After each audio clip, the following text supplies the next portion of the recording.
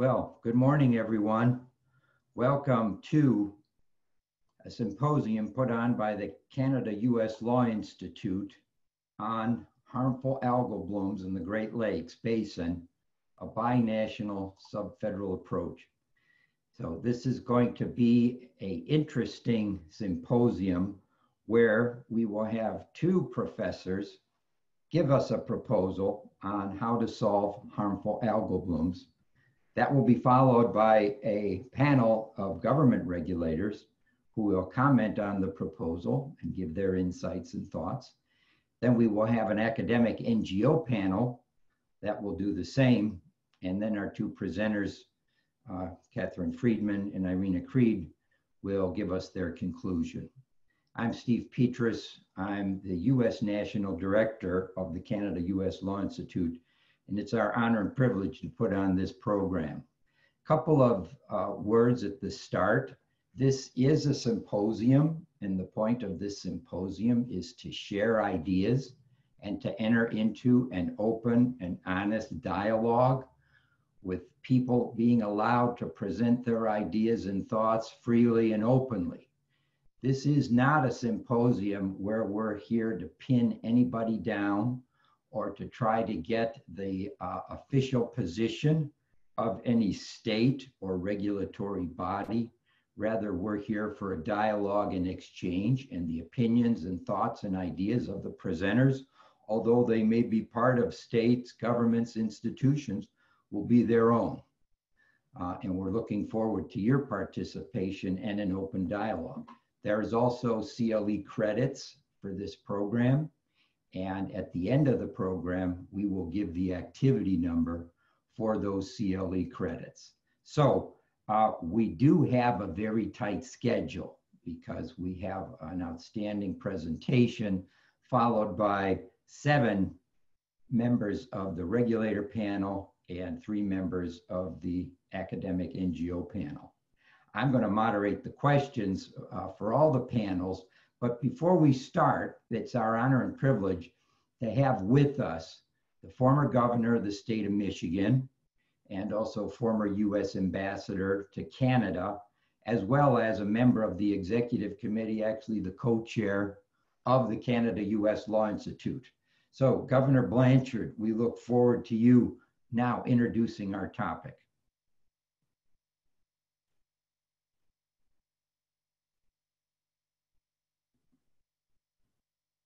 Okay. Can we go to Governor Blanchard, please? Mark and Eric.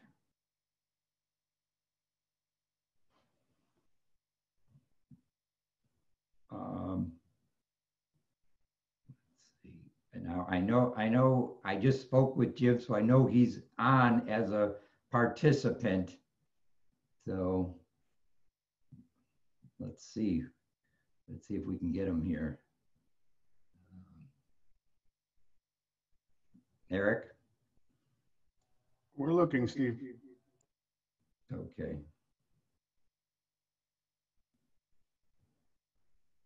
And I hope he's got his video on. We'll see. Okay. He's been added as a panelist. Oh, okay. Great.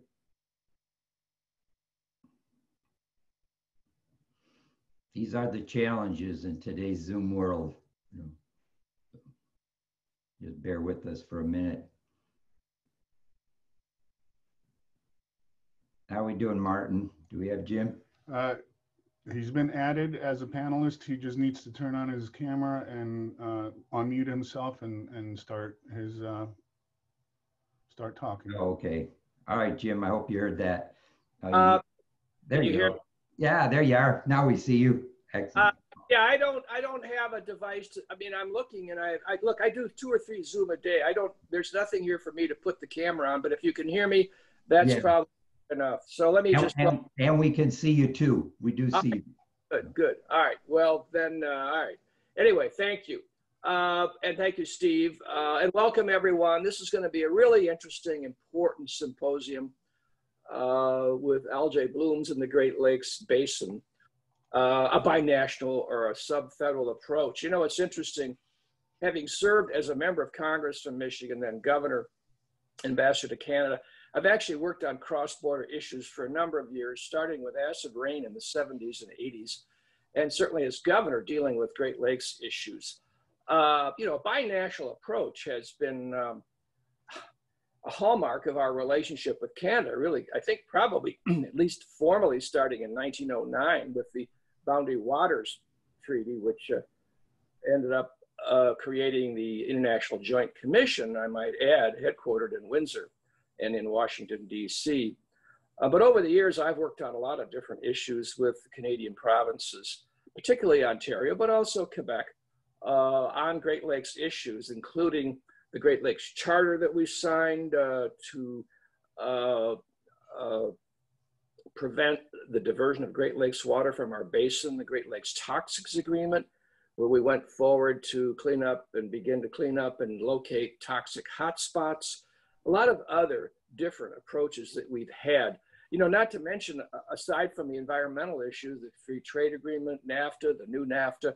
So there's an enormous amount of cooperation between our states and provinces and between our federal governments. And this is another area where I think it's really interesting to talk about how we go about dealing with algae in the Great Lakes. It's a serious issue. It affects the economy.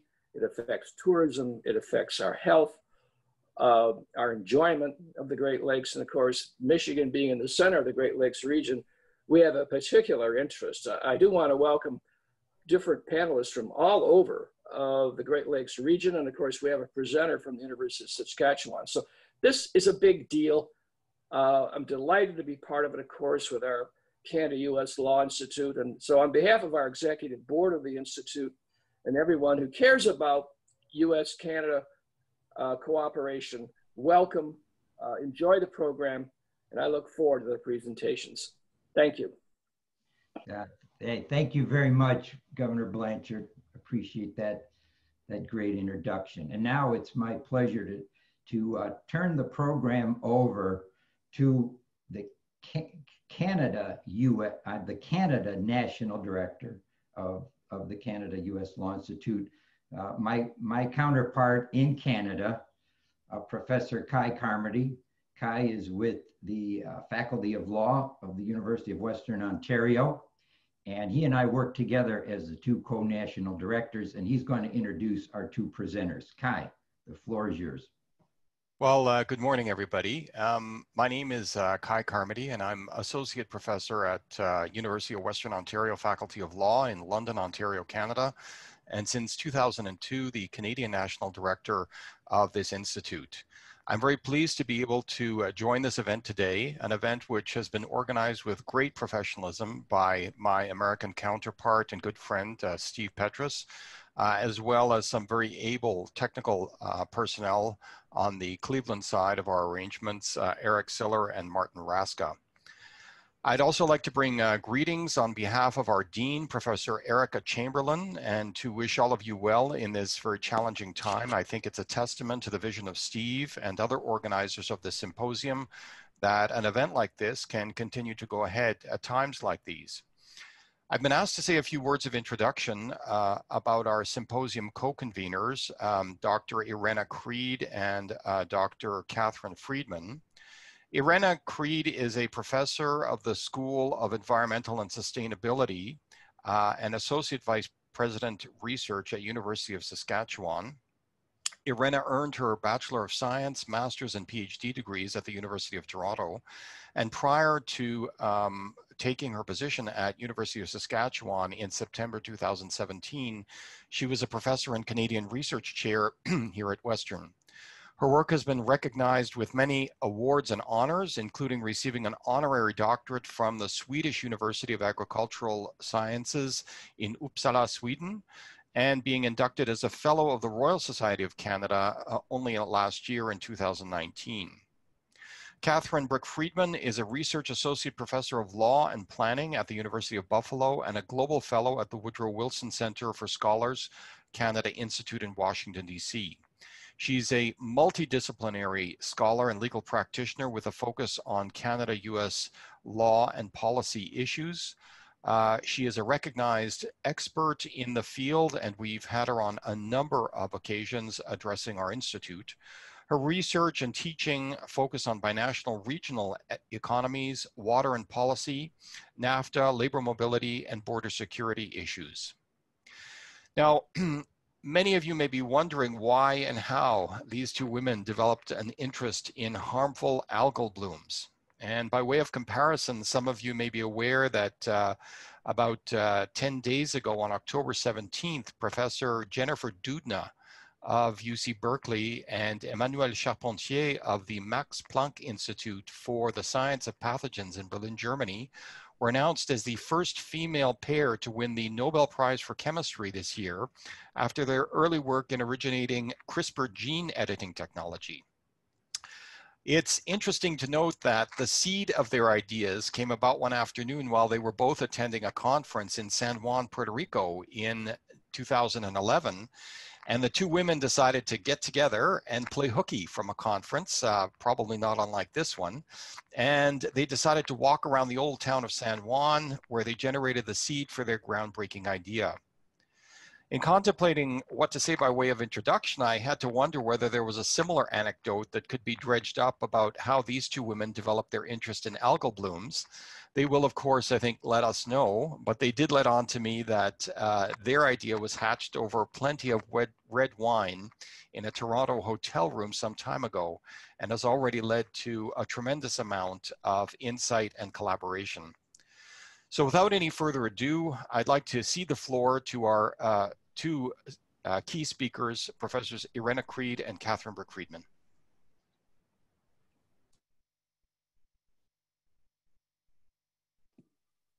Okay.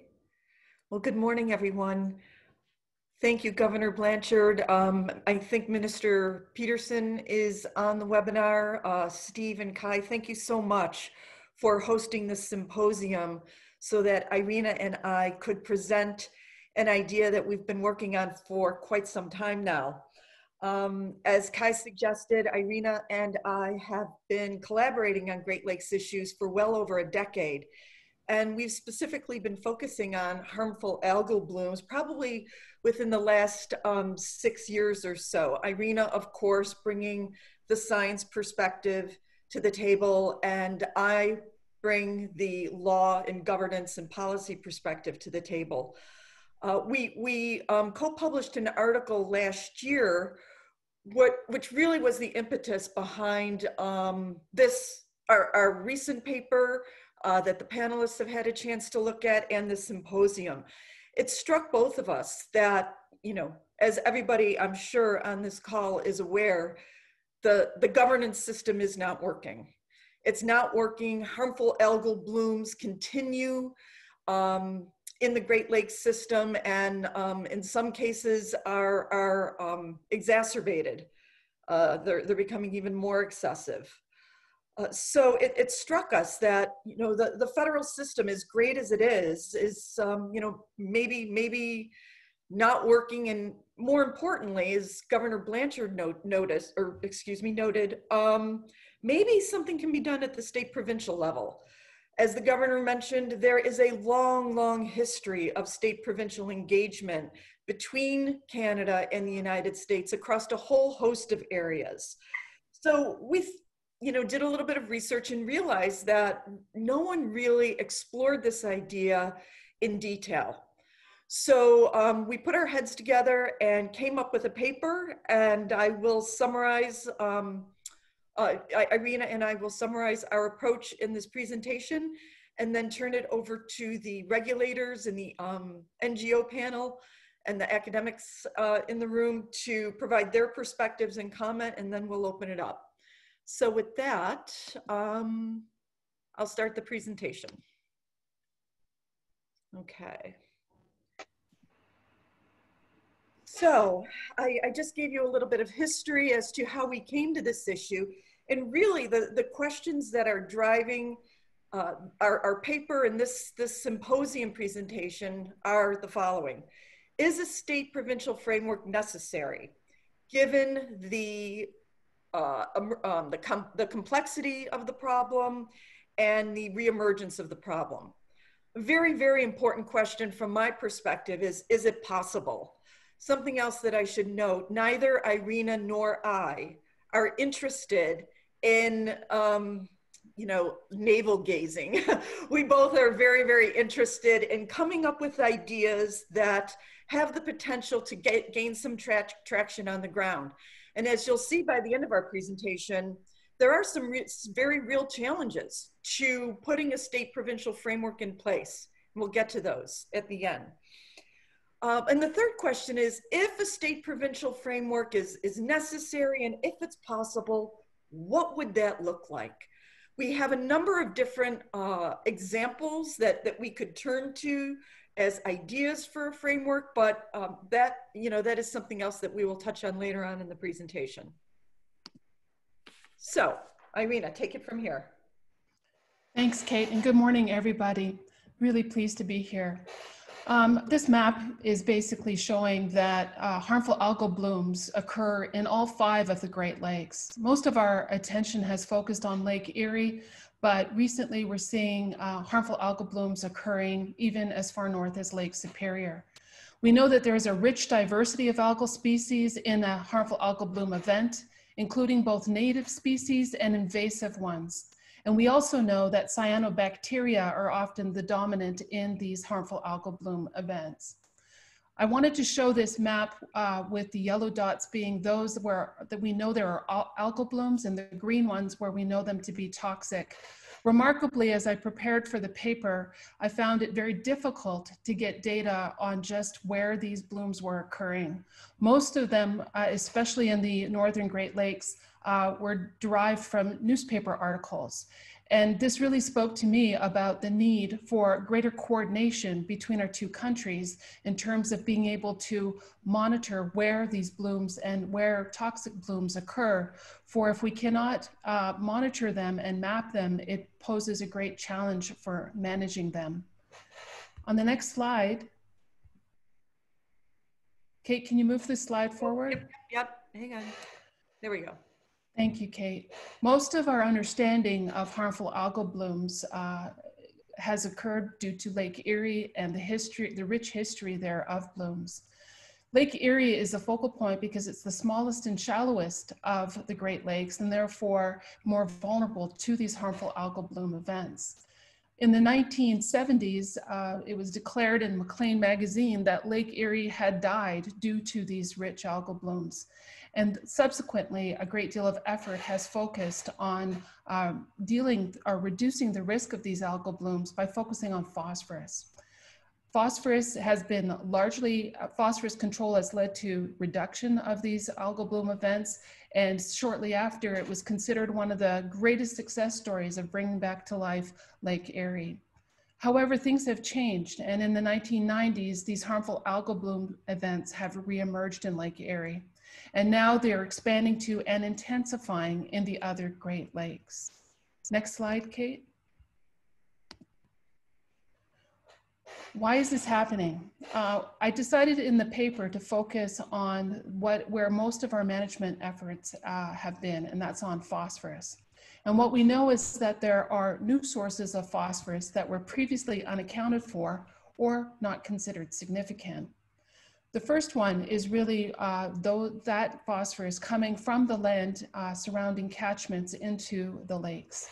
And what we now know is that there's a significant increase in the proportion of phosphorus load that is in a dissolved and more reactive form as opposed to the particulate form in the total phosphorus loads.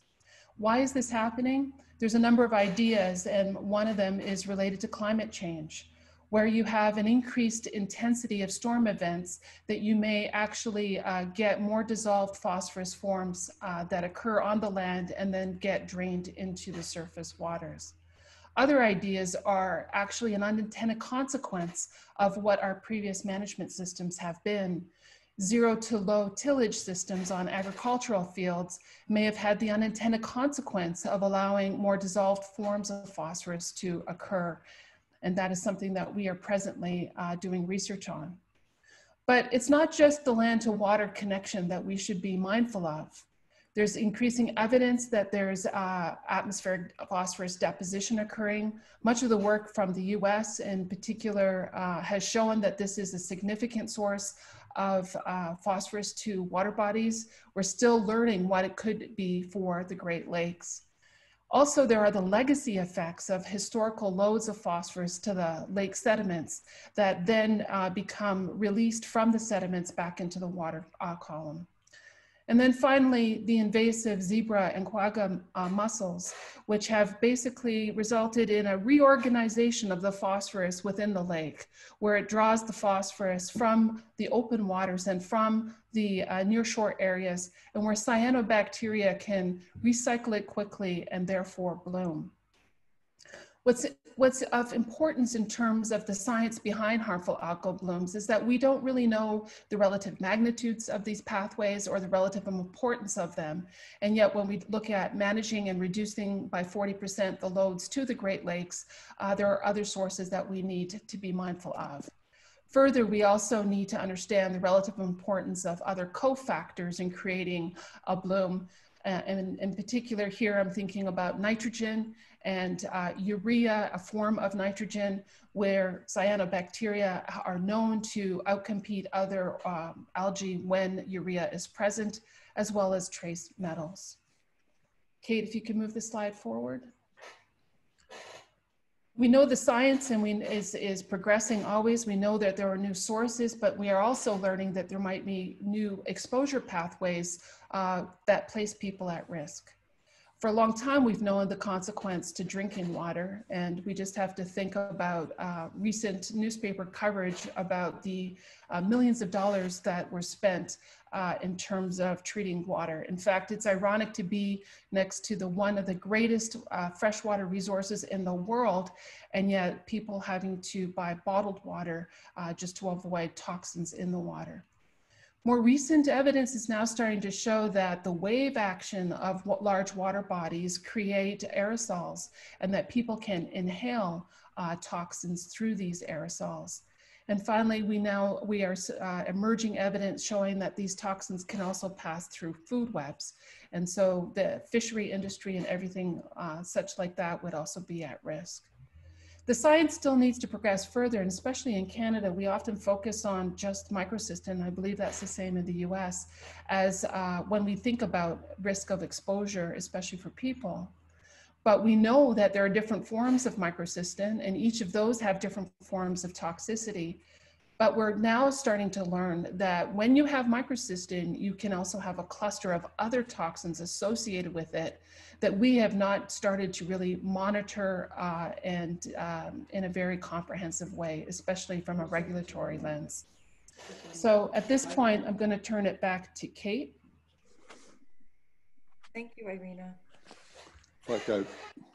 So that was a great summary of the science related to harmful algal blooms. Now we want to turn to some of the binational legal instruments that are in place to address harmful algal blooms. Clearly, there are a number of federal, state, provincial, local frameworks, regulations in each country separately to deal with HABs, including hundreds of best management practices.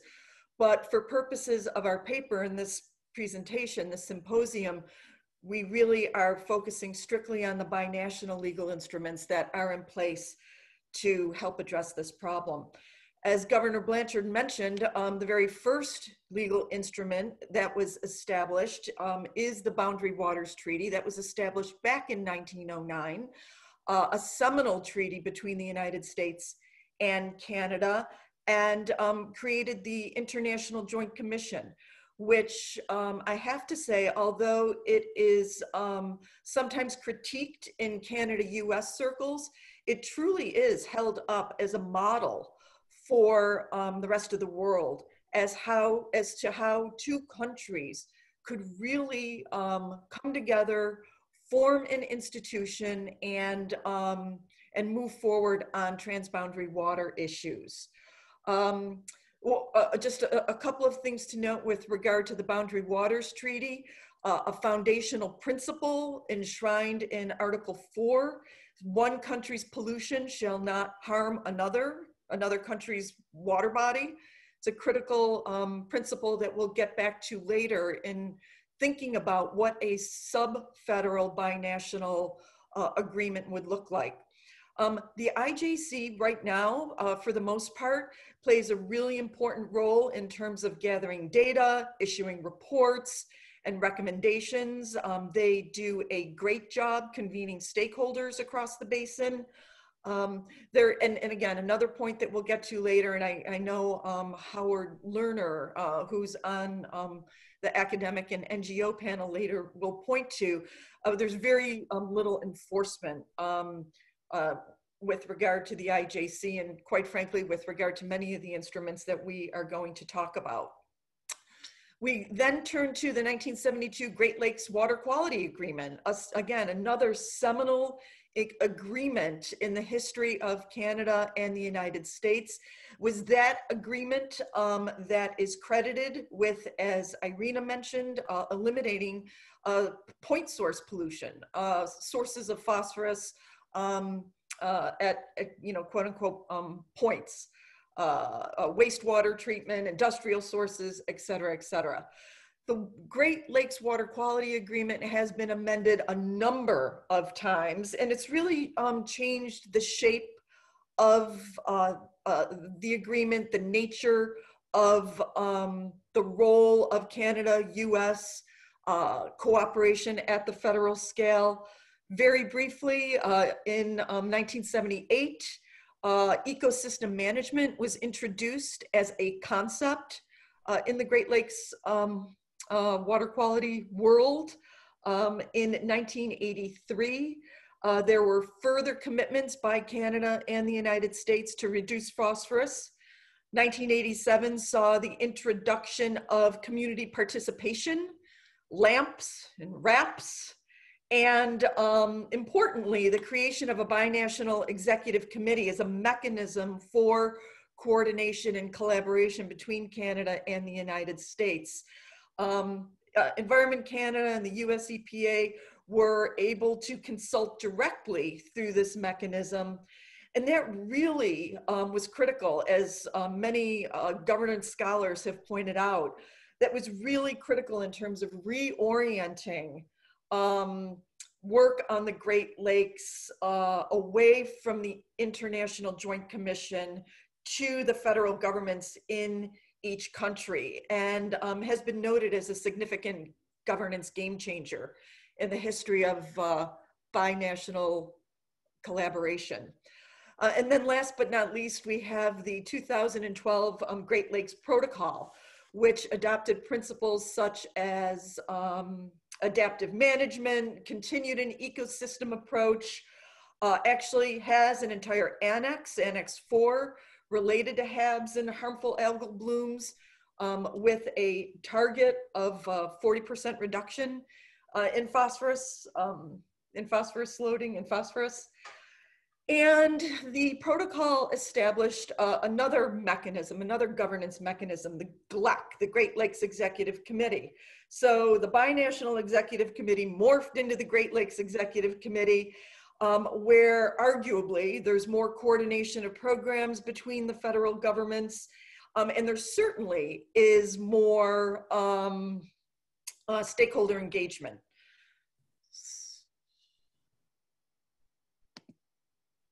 So moving to the sub-federal level, we have an example of a compact and declaration, the 1955 Great Lakes Compact and Declaration, which established the Great Lakes Commission, which plays an important role at the sub-federal state-provincial scale in terms of water quality issues. The Great Lakes Commission fosters dialogue, it gathers data, it shares information, very much like the IJC, and very much like the IJC has little enforcement power.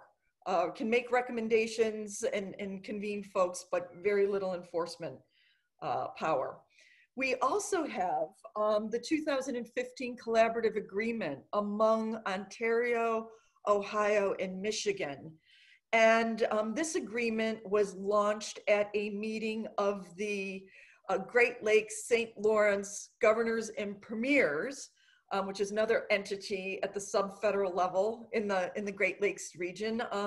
These two states in the province of Ontario made a bilateral commitment to reducing harmful algal blooms in the Western Basin of Lake Erie, and agreed to reduce phosphorus by 40%.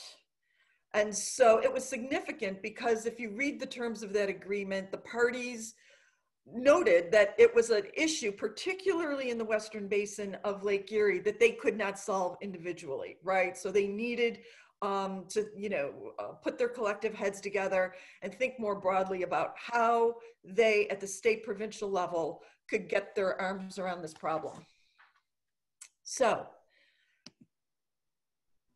as I alluded to earlier, there are several problems, governance challenges related to these agreements, and they primarily come down to a lack of enforcement, and in some cases, some people would argue a lack of accountability. I had the privilege of working with some folks in the state of Wisconsin, in Green Bay, the Alliance for the Great Lakes. Todd Brennan is on the academic NGO panel, doing great work in Green Bay and the Lower Fox River Basin, attempting to get their arms around this problem. It was in that context where this issue of accountability really came up. It's really hard when you have all of these mechanisms, all of these agreements, all of these actors, where one person or one entity's accountability ends and where another one begins. And in some cases, actors are hesitant to step up to the plate and assume accountability for a whole host of reasons. So the Boundary Waters Treaty, as I mentioned, is limited as it issues recommendations. It has very little enforcement power, has a lot of heft, I think has a lot of moral authority, but very little enforcement. The Great Lakes Water Quality Agreement, again, several iterations, and there was great traction with regard to point source pollution in the 1970s and early 1980s, but as the subsequent iterations have demonstrated, and including the 2012 protocol, it may not be enough. The challenge is still there, and again, by some accounts, is getting worse. So it makes me wonder, right? Makes us wonder. Maybe the Great Lakes Water Quality Framework isn't enough. The compact and associate declaration with the Canadian provinces, again, is not binding. And again, the 2015 collaborative agreement among Michigan, Ohio, and Ontario is very aspirational. Has the 40% reduction as a target, but when you read it, the parties really don't hold anyone's feet to the fire, which seems to be a recurring theme. It was a theme that I think that we all know. So this is where we get to what Irina and I have been thinking about over the last couple of years. Is a binational subfederal approach part of the solution? That's where we're really interested in hearing your feedback and your insights. On the one hand, it seems as if it really might be a path forward, right? There seems to be a lack of political will at the federal scale. Under the current presidential administration in the United States, the EPA has been cut. Some, might use stronger language, slashed, burned. But there really is not much of an emphasis on environmental issues broadly or harmful algal blooms specifically as a priority at the federal level. I would also venture to say, even if a new administration is elected and we have the Trudeau government in Canada. I suspect, I don't know, and I would be open to other folks' opinions on this. I suspect that this particular topic may not bubble to the top in terms of priorities, quite simply because both countries are focused on managing COVID-19 right now. And I suspect both countries will focus on restarting the economy's economic growth as soon as the pandemic is brought under control and life as we know it gets quote unquote back to normal. So I'm a little skeptical that the federal governments would step in and elevate this issue as a priority. But again, I'm open to others' interpretations. Secondly, a binational sub-federal approach might be a path forward because, as Governor Blanchard mentioned, state-provincial collaboration is one of the distinguishing features of the Canada-US relationship. States and provinces collaborate and problem solve all the time, every day. And you can see that in a number of different contexts, including the Great Lakes Compact, right? On water levels in the Great Lakes. It is a very, very strong example of state-provincial collaboration on a water issue, not water quality issue, but on an issue in the Great Lakes. So what would a framework look like? Very, very briefly. We seem to have a couple of options. We could do a compact and an agreement, like the Great Lakes Compact, like the compact concerning water levels, or the 1955 Compact. We also could do an agreement like Ontario, Michigan, and Ohio entered into in 2015. There are strengths and weaknesses associated with both. There are trade-offs. Obviously, a compact, which has to be entered into by each state and then approved of at the federal government level by Congress, is a little bit of a long haul in terms of a process. And then you have to bring the Canadians in through an agreement, because a compact is a US state mechanism for allowing states to collaborate. Can't enter into a compact at the sub-federal level with Canadian provinces, but we do have agreements. So you bring the Canadians in through there, and that's how you get entire basin-wide participation. As I mentioned, huge lift. But arguably has more legal heft, certainly has more authority, right? So that's an option again, or an agreement like the two states and the province entered into, maybe a little less legal or governance heft, but certainly quicker to negotiate and, really can serve an important purpose in terms of information sharing, which, is, if you had a spectrum, probably, at the lower end of collaboration in terms of these issues, but it's not easy getting there. And I'm a big proponent of starting somewhere. So information sharing may be a great way to start. We would also need a steering mechanism, right?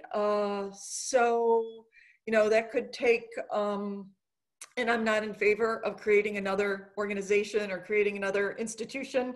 As many of you in the Great Lakes know, there are, I think, somebody counted at one point 53 various NGOs and actors engaged in Great Lakes issues.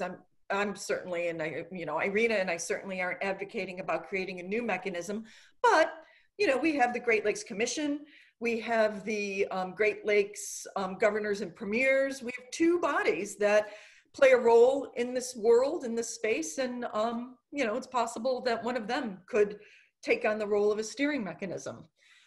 In terms of principles, Noah Hall, who is a prolific professor, scholar in this area, couldn't join us today. But he's been working on, actually he couldn't join us because he's working on a case before the US Supreme Court, Mississippi v. Tennessee. But in the context of that case, a very important principle has bubbled to the top that I think might be relevant for a state-provincial approach, and that is the doctrine of interstate nuisance. And if you will indulge me for 1 second, it is a doctrine that, let's see, you, in terms of natural resources that cross state boundaries, you have to balance competing interests in using and preserving these resources, right? So that's the doctrine of interstate nuisance, which sounds very similar and is, quite analogous to the principle in Article 4 of the Boundary Waters Treaty about do no harm, right? So we have a principle that we could use to guide. We also, would need objectives reflecting science. Very, very important. And Irina, presented some of the really great science that is happening in this area. The objectives would have to be reflective of that. And at minimum, all of the actors, the 8 states and 2 provinces, would have to recommit to a 40% reduction in phosphorus loading. And then very, very importantly, is we're learning that engagement of stakeholders is really critical and really important. And so we would have to have engagement by stakeholders across the spectrum, different sectors, including Indigenous people and Native Americans. A lesson from the Water Levels Compact. Those particular groups were not brought in until later, and it was really, some scholars consider it a real mistake, because if they would have been brought in earlier to the process, different ideas could have been brought to the table that would have been reflected in the agreement. So that's what a framework would look like. And as I've, just in terms of challenges, and I'm not even sure if humongous is a real word, and I'm not even sure if that's how you spell it, but it's a humongous lift, right? We recognize that. It would be a humongous lift. There are problems with enforcement, problems with accountability. I'm going backwards, sorry. Problems with enforcement, accountability. And so now I leave it up to the other 2 panels to help us figure out, what do we do? I mean, it's our intention, it's Irina's intention and my intention, whether or not we agree at the end of the day that a binational sub-federal framework is the right mechanism for moving forward. This symposium, and again, many thanks to the Canada-US Law Institute, has opened the conversation to this happening at the state-provincial scale. So thank you very much. Thank you very much, Catherine, and thank you very much, Irina, for that outstanding presentation. We greatly appreciate that. And now we're going to move into our first panel. A couple of words, though. Now's the time to start thinking of your questions. And if you have questions, please put them into the Q&A of this Zoom meeting, not the chat, but into the Q&A. They are being monitored by Claire Soria, one of our students, and we will collate those and present them as appropriate to the correct individual, we hope. We hope we get that right. Also, I want to point out to everyone that this symposium is being recorded. So if you do have a question, or if you do make a statement, please do identify yourself. It's our intention to publish the proceedings of this symposium in the Canada-United States Law Journal, as well as the paper that's being presented here today by Drs. Friedman and Creed. You should also note that that draft paper has been presented to all our panelists, and they're going to comment on it now. Also, you should note that the final section of that paper has not been written, because they're going to take into consideration these proceedings when they finally draft that and complete the paper. So first, we're going to move into the regulator panel. We have 7 panelists. We're allowing an hour and 15 minutes for this panel. We've asked each panelist to give a brief summary of their thoughts and insights in response to this presentation, and 3 to 5 minutes. Some will have PowerPoint slides, some won't. I do want to introduce the whole panel first, and then we'll go through each presenter. We have Michael Alexander, who's manager, Surface Water Assessment Section, Water Resources Division, Department of Environment, Great Lakes, and Energy for the state of Michigan. We also have next from Minnesota is Katrina Kessler. She's Assistant Commissioner for Water and Agriculture Policy, Minnesota Pollution Control Agency for the state of Minnesota. From New York, we have two panelists, Karen Stainbrook, Chief of Lake Monitoring and Assessment Section, and Donald Zelazny, Great Lakes Program Coordinator, both with the Department of Environmental Conservation for the state of New York. From Wisconsin, we have Dr. Madeline McGee, Great Lakes and Mississippi River Monitoring Coordinator, Beach Program Manager, Office of Great Waters, Great Lakes and Mississippi River, Department of Natural Resources, State of Wisconsin. We also, from Halton, Ontario, a regional authority, we have Chitra Gowda. She is environmental engineer, senior manager, watershed planning and source protection, conservation, Halton.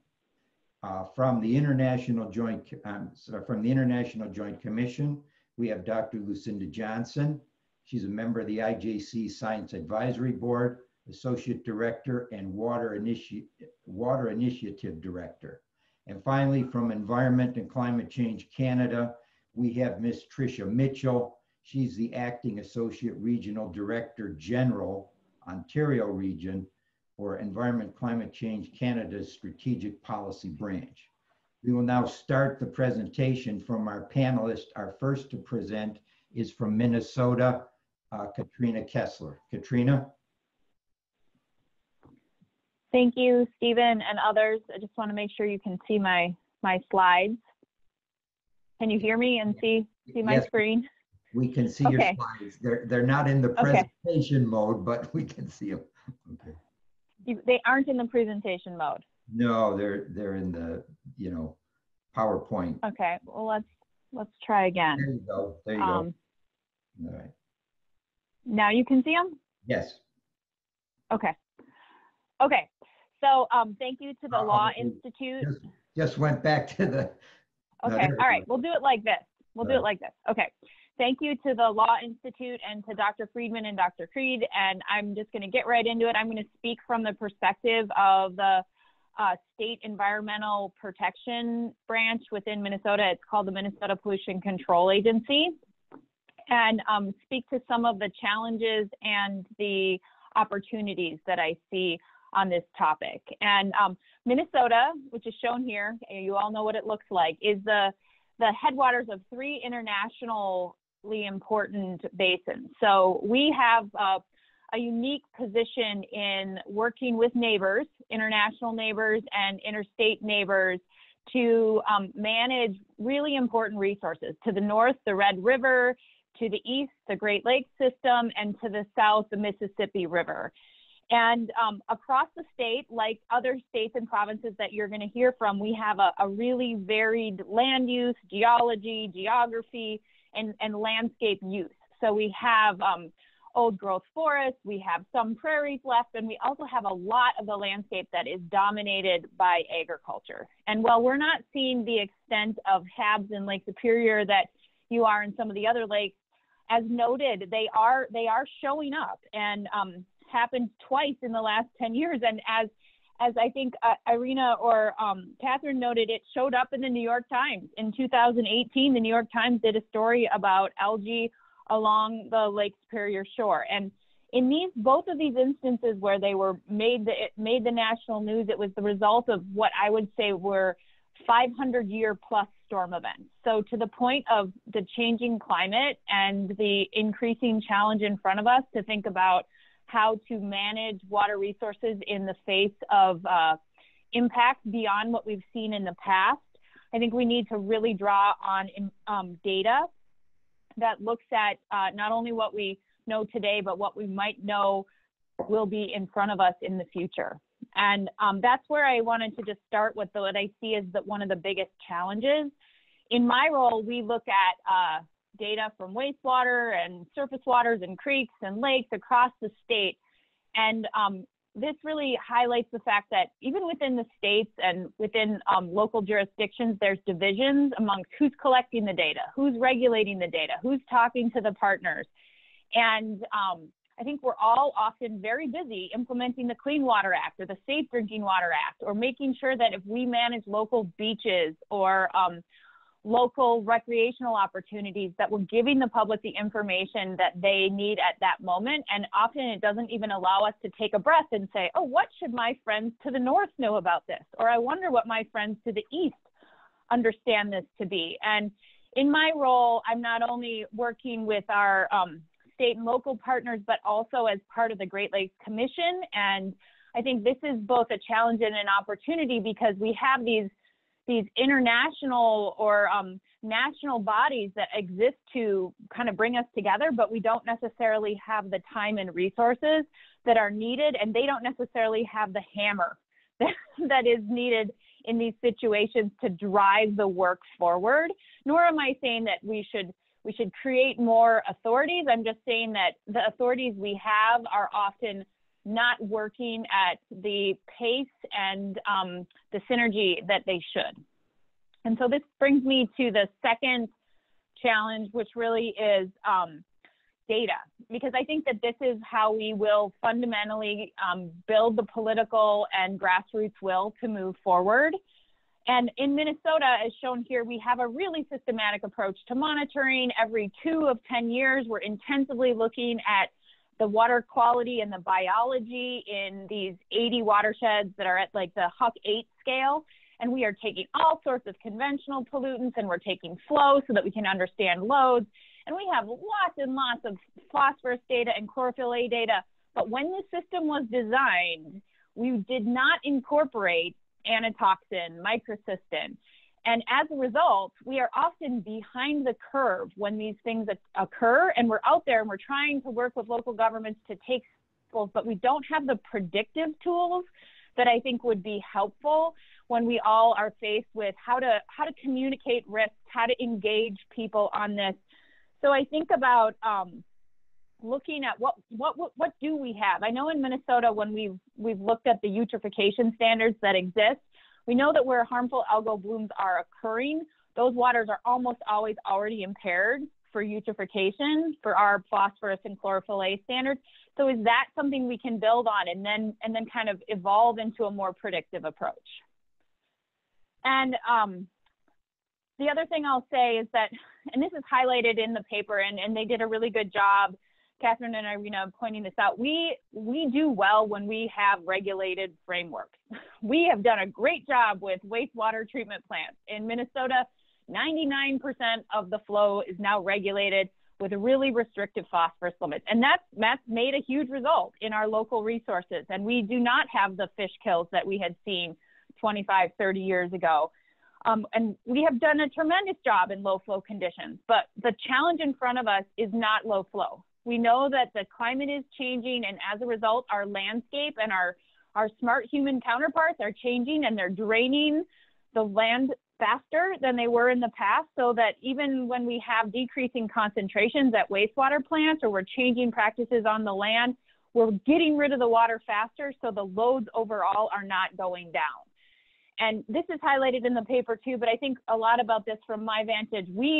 We're great at regulating to the Clean Water Act, where we have a water quality standard and we have to put TMDLs together and we have to issue permits.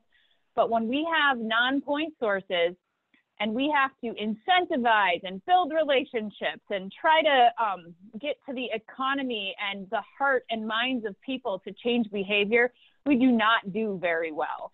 And I will just highlight that in Minnesota, as part of all of the Mississippi River Basin states, we have a nutrient reduction strategy to get us to our fair share of the Gulf of Mexico hypoxia goals.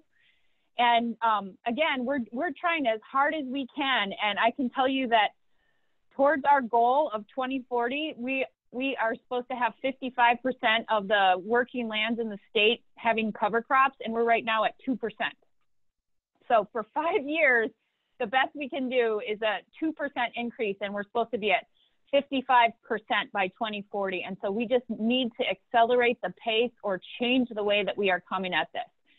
And the last thing that I wanted to just talk about, because it's not all rainy day. I mean, I think there are a lot of opportunities, and this is really the nature and the crux of what we're supposed to talk about. I think that things like this and the news that harmful algal blooms are getting, whether that's in Toledo or elsewhere, have really raised awareness, and maybe not political will at the national level, but I definitely think political will at the local level and at the state level and at the level at which people are making decisions about protection of drinking water, that exists at a different intensity than it did in the past. And the next thing I'll highlight here, we have a lot of data. We have a lot of information, and we have strategies, and we have published papers about it. And we just need to figure out how to connect it and accelerate the pace. I want to give 2 examples of what I think have worked well in Minnesota. One of them highlights the IJC work. We recently, with our partners in North Dakota and Canada, actually worked with the International Red River Board to recommend the IJC adoption of both nitrogen and phosphorus targets for Lake Winnipeg. And while they're not water quality standards that have the same regulatory oomph as you might for Minnesota standards or Clean Water Act standards, they do set goals. And I think we work well when we have a target. And so I would encourage us to think about what we need to do to move towards setting a goal, holding ourselves accountable, setting interim milestones, and maybe engagement and reporting out to those things. The other success story I'll say, in Minnesota, we've started something called the Ag Water Quality Certification Program with our Department of Ag. And this is a voluntary program where farmers enroll through USDA dollars as well as state matching funds to get certified that the government will leave them alone for 10+ years if they adopt practices that are shown and quantified to minimize their nutrient inputs. And we've seen a really, really impressive growth rate there. Again, that is one of the places where we're looking for opportunities going forward. And the last thing I'll just say is I think that as we think about where we can move with our science, I think predictive tools, maybe it's use of LIDAR or other GIS tools, I think could help us, because even in states like Minnesota, where we are investing millions and millions of dollars on monitoring, we are not at the level that we need to be, and nor do I think we should be monitoring everywhere all the time. But there are smart people who can help us figure out how to leverage what exists and just take it to the next level so we can be more focused. And so those were my comments, and I will happily turn it over to the next member of the panel. Great. Thank you very much, Katrina. Appreciate those comments. Our next presenter on the panel is Karen Stainbrook, Chief of Lake Monitoring and Assessment of the New York Department of Conservation, of Environmental Conservation. Katrina. Thank you. Karen. It's okay. Sorry. Thank you, Stephen, and good morning, everyone. I don't have slides or fancy pictures. I wish I had taken the time, or had the time to do that. So in addition to being the chief of the Lake Monitoring and Assessment section, I'm also a research scientist at DEC. So we have many staff, DEC staff, that work collaboratively with our numerous local, state, federal, and non-governmental partners to understand and implement projects to protect and restore water quality in the Great Lakes. Overall, the Division of Water within the New York State Department of Environmental Conservation is tasked with protecting and protecting and conserving water resources in New York.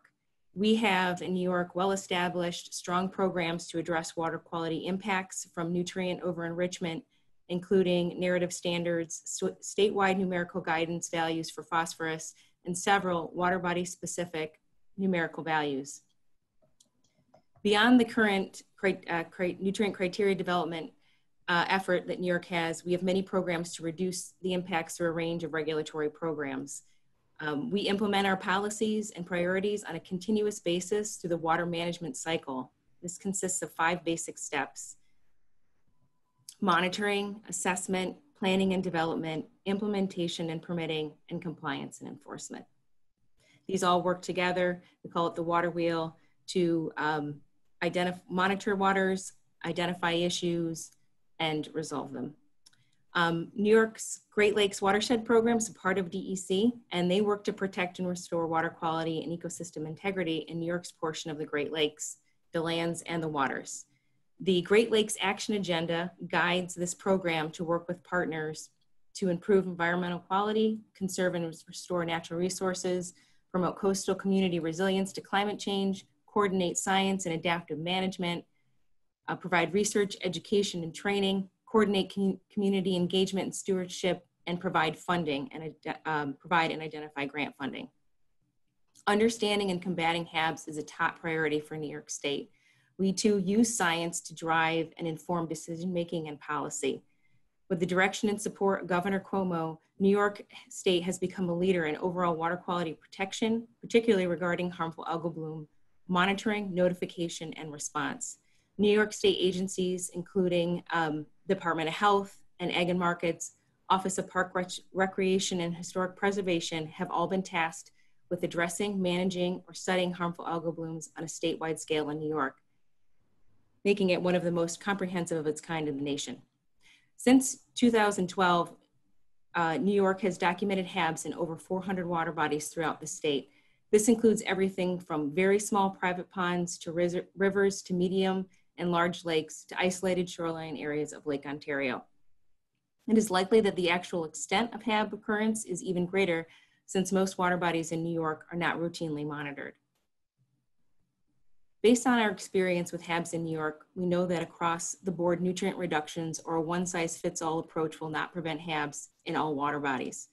Several causes and contributing factors of HABs have been documented, but how those causal mechanisms interact, what management strategies could be used to reduce HABs occurrences, and which in-water bodies controls will lessen the effects of HABs on a water body uses like swimming, boating, fishing, remain unclear.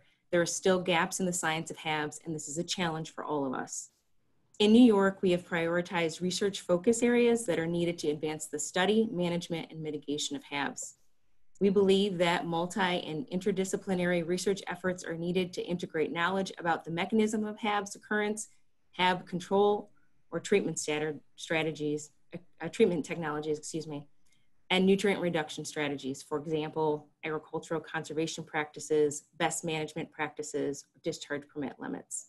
And that research is lacking on how these may be applied on an individual water body and at watershed scales, as well as how best to account for the uncertainty of the pace and extent of climate change. In 2018, Governor Cuomo focused resources and efforts to prevent and treat HABs around New York. Since the start of that initiative, more than $82 million have been dedicated to HABs-related efforts. These include 4 regional summits that took place in 2018 that brought together experts in the field and local communities. We completed 12 HABs action plans for priority water bodies. We implemented advanced monitoring of HABs and real-time data sharing and testing HABs mitigation technologies on several lakes throughout the state. Building on this initiative, DEC has included HAB sample collection in the ambient water quality monitoring programs, developed a system to compile and interpret near real-time monitoring and surveillance information through the New York Harmful Algal Bloom System, we call it NIHABs, initiated and managed several ongoing HABs research projects, coordinate with state, local, nonprofit, and academic partners, and participate on several state and national interagency HABs work groups to identify gaps in science, mitigation, prevention, communication, monitoring, and how to close these gaps. We recommend that the authors of this paper elaborate on the evolving science of how HABs and how this uncertainty could be addressed in the proposed framework. In addition, we recommend the authors consider how advancements in monitoring and modeling may change how we understand contributing sources and how these would be incorporated in the proposed framework. The paper provides a well-researched historical perspective on the programmatic and intergovernmental work to control HABs in the Great Lakes. Authors could strengthen their case by including a detailed evaluation of specific regulatory tools available to the different jurisdictions to manage and respond to nutrients, document what work we have completed and what work we're currently what we were actively working on. For example, discuss how state completed TMDLs, state funded and facilitated watershed-based management plans, which is a bottom-up approach, how the domestic action plans for Lake Erie, the lake management action plans, or the New York State HABs action plans address HABs. Further, to help the authors evaluate the need for a sub-federal binational framework, the authors could consider how these state-provincial tools add value to the framework and assess how these actions are working. That's all I have, Stephen. Oh, okay, well, thank you very much, Karen. That was outstanding. Our next presenter is Dr. Madeline McGee, Great Lakes and Mississippi River Monitoring Coordinator, Department of Natural Resources for the state of Wisconsin. So, Madeline. Hi, everyone. Thank you for inviting me to this symposium, and I hope you guys can see my slides. They're just pictures, so you don't have to look at my face. So if you can't see them, it's okay. We don't like see them right now, so. You don't see them, or you do? No. Are you sharing your screen? I think you I am, but let me just try it again. Ah, there we go. Yep, okay. Okay, I think you'll see the panel. There you go. Okay, good. Okay, awesome. So I will start off by saying that I agree with all the points that Karen and Katrina raised in their previous talks. And as a scientist at the DNR, I agree that there are significant challenges in reducing nutrients and addressing HABs in the Great Lakes Basin. Professors Friedman and Creed raised many valid points in their writing, but any policy framework needs to address the need for more research and new technology, the role of climate changes, funding, and large-scale systemic farming changes to be successful. Despite new insights from HAB's work on Lake Erie, we still lack important science information and advances in technology necessary to achieve improvements throughout the basin. Existing agreements focus on phosphorus reductions, but we also need to consider the role of nitrogen and reducing its input to the lakes because it plays a role in biomass and toxin production pathways. Next, information gleaned from Lake Erie does not always translate directly to other lakes and watersheds. For example, Lake Superior blooms and drivers are very different from those in Green Bay, Saginaw Bay, and Lake Erie. We need additional research into local conditions and mechanisms so that we can develop place-based strategies that properly balance all ecological objectives in the lake. Other than reducing nutrient loads from land to water, possible prevention measures and mitigation tools that we have in place for smaller lakes are difficult, expensive, and impractical to scale up to the Great Lakes level. Finally, while authors correctly point out that Native Americans and First Nations must be included in agreements, they neglect to consider the importance of incorporating traditional ecological knowledge in science frameworks and policy actions. As we've already discussed, climate changes present a major challenge to the success of reducing nutrient inputs into the lake. Since 2012 in Lake Superior, increasing frequency of significant flooding events results in inputs of sediments, nutrients, and possibly propagules to the lake that can then foster the development of nearshore blooms. This is further exacerbated by Lake Superior's status as one of the fastest warming lakes in the world. These warmer water temperatures, combined with extreme precipitation events, create conditions ripe for HABs in a lake where they previously did not occur on a large scale.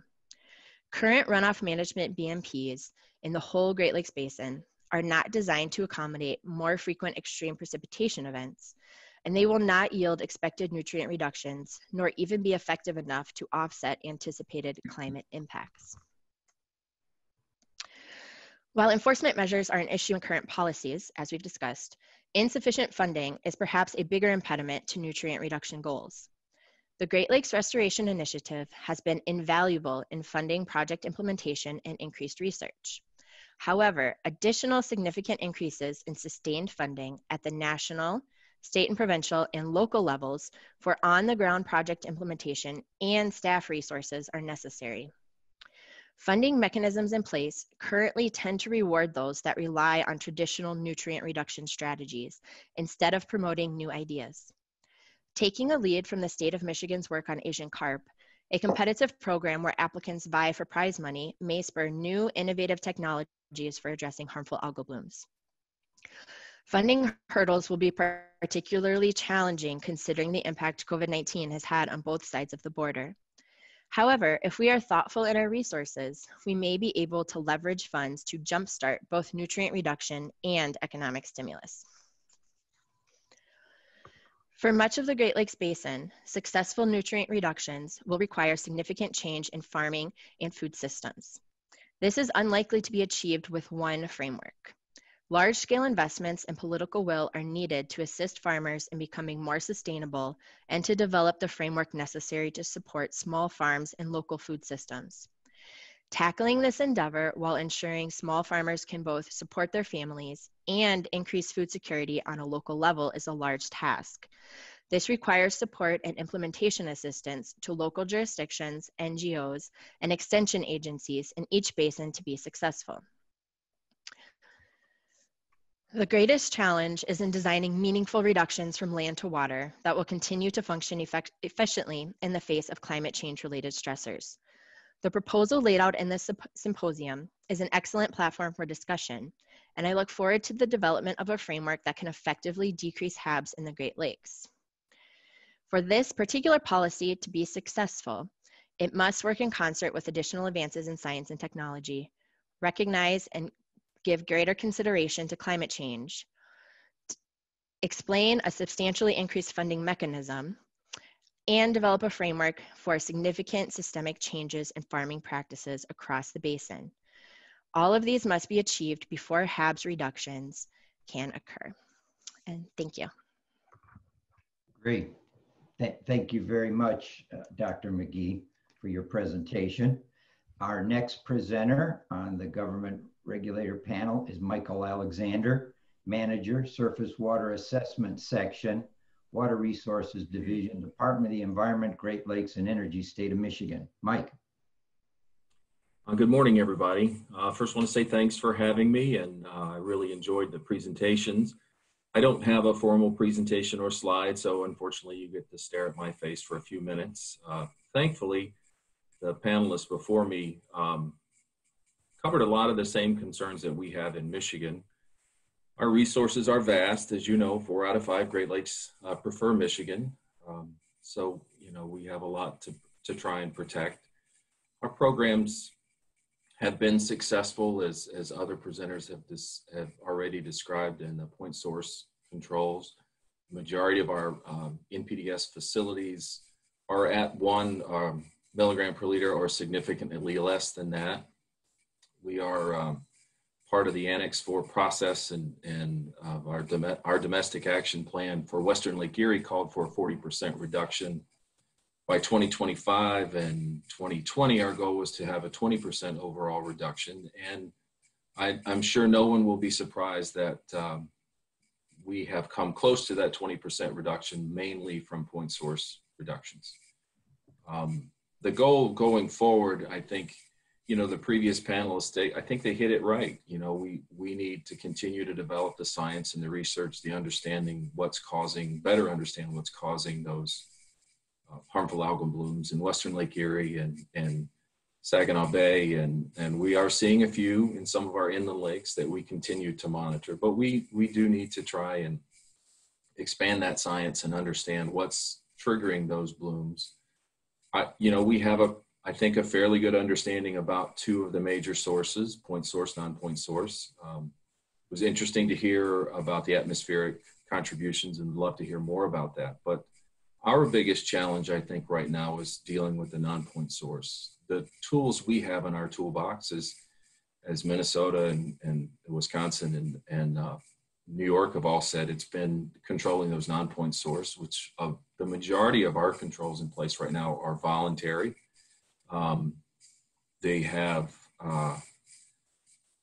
So a struggle we have with implementing voluntary actions are getting them implemented in the right place, targeting the highest priorities locations. And so it would be interesting for the authors if you could provide some insight as to when you're implementing non-point source regulations, voluntary actions, how effective are we, or how could we be more effective at implementing them at higher priority areas? Again, that's the research involved in it. We've implemented some plans for trying to do better watershed planning at a small scale, not only in Western Lake Erie, but around the state. But it's time consuming, it's expensive, and it's difficult at best. So with our current tools in our toolbox for controlling nutrient inputs, it's voluntary for the non-point source. So looking at better understanding what, if the authors could provide some insight about non-point source regulations around the Great Lakes and the states that have them compared to others, how were they able to do that? What were the mechanisms that they had to develop to get those in place would be helpful for us if we were to proceed down a more regulatory control for non-point source. But at this point, again, we're implementing our tools as best we can. They're voluntary actions. We're trying to take a more targeted approach, and we hope to see some success with that. And we're going to hopefully take what we learn in Western Lake Erie and apply that in other parts of our state. So again, thanks for having me. I really appreciate it. I've enjoyed the discussion. And I look forward to hopefully making progress with this going forward. Thanks. Right. Thank you very much, Mike. Appreciate those comments. All right, next we're going to move to a regional water resources regulator, Chitra Gowda. Chitra is with Conservation Halton. She is the Senior Manager for Watershed Planning and Resource Protection. Chitra, the floor is yours. Thanks, Steve. So I'm just going to share my screen. I do have some slides to share, so bear with me for a moment while I get that set up. Steve, can you please confirm you can see the title slide? Yes, we see it, and we see it in the presentation mode. Wonderful, thank you so much. Okay, so thanks again for inviting me to this panel. Lots of great discussions here, a really good discussion paper to look at, by Catherine and Irene. And just for context sake, I work at a watershed-based organization, so it is regional. It is watershed-based, so the boundaries are the watershed for Halton. And I work at one of 36 conservation authorities across Ontario. So to put into a bit of context, 95% of Ontario's population lives within a conservation authority. And we're formed under the Conservation Authorities Act in Ontario. And we also have a very strong role on drinking water source protection through Ontario's Clean Water Act, which is a little bit different from the United States Clean Water Act content. So I'm just going to move along in my slide. So just some overall comments on science and policy, and then I'm going to provide some overall comments with respect to the governance side of the discussion paper. So first off, I do want to commend Catherine and Irene for thinking about this concept. Putting the discussion paper together, it was quite thorough with lots of great published science summaries, talking about the current legal framework and proposing a new sub-federal approach to managing harmful algal blooms. So again, they need to be commended for that entire research and thought process. So just a few comments on that is, again, just in line with what everyone else has been saying, is that we know that the science of harmful algal blooms is quite complex, and this is ongoing science. So we haven't finished that research as of yet, and new studies are showing some quite surprising things. And so with my third bullet point on this slide, that first sub-bullet point refers to a point that was from Catherine and Irene's discussion paper, which was quite surprising again. Certain agricultural best practices might be contributing to the plant available phosphorus in the Great Lakes and therefore supporting the algal blooms. And another study, a very recent one, August 2020 actually, by the International Joint Commission, they're looking at pairing different stressors and looking at those combined effects or those combined interaction effects So for example, an increase in lake nutrients results in a decrease in PCBs in fish. And so there are some interesting studies that are coming up. We need to keep track of those. And so the discussion paper does allude to the fact that science and technology alone are not enough. We need to have some legal instruments and policies in place and strengthen the subfederal approach. My comment there is that the ongoing scientific research itself, it does bear a direct influence on, you know, policies and where you apply them and whether to apply them or not. And so I'm definitely not averse to implementing the approach on the policy side of things, but I think my comment to the authors is that where policies are thought about, they need to be agile. They need to move with the changing science. And the one thing we know is that we have a changing science, we have climate change. The policies need to be agile. They will not be able to be stagnant. So I encourage the authors to look at you know, tackling that challenge of how to keep the policies up to date and in line with current science. So for example, if there are certain agricultural best practices that are perhaps contributing to the issue, well, what does the science say in terms of how we can manage that? How should the policies evolve accordingly? And of course, the last point on this, this slide, which I think everyone can agree to, is that incentive programs are really good. They are not the magic bullet, we know that, but they definitely support science-based best practices. Just moving over to some overall comments on the governance. The binational state-provincial approach was quite interesting and seems to have a strong case. I would suggest some modifications though in order to manage the harmful algal blooms, is to look at broadening that governance so that you leverage the different levels of governance that exist, while also recognizing a very strong point in the discussion paper is that perhaps things are not quite working as they should be. But we also need to think about the funding and the action that are happening at various levels. So for example, in Ontario, we do have 36 watershed agencies that are governed under the Conservation Authorities Act.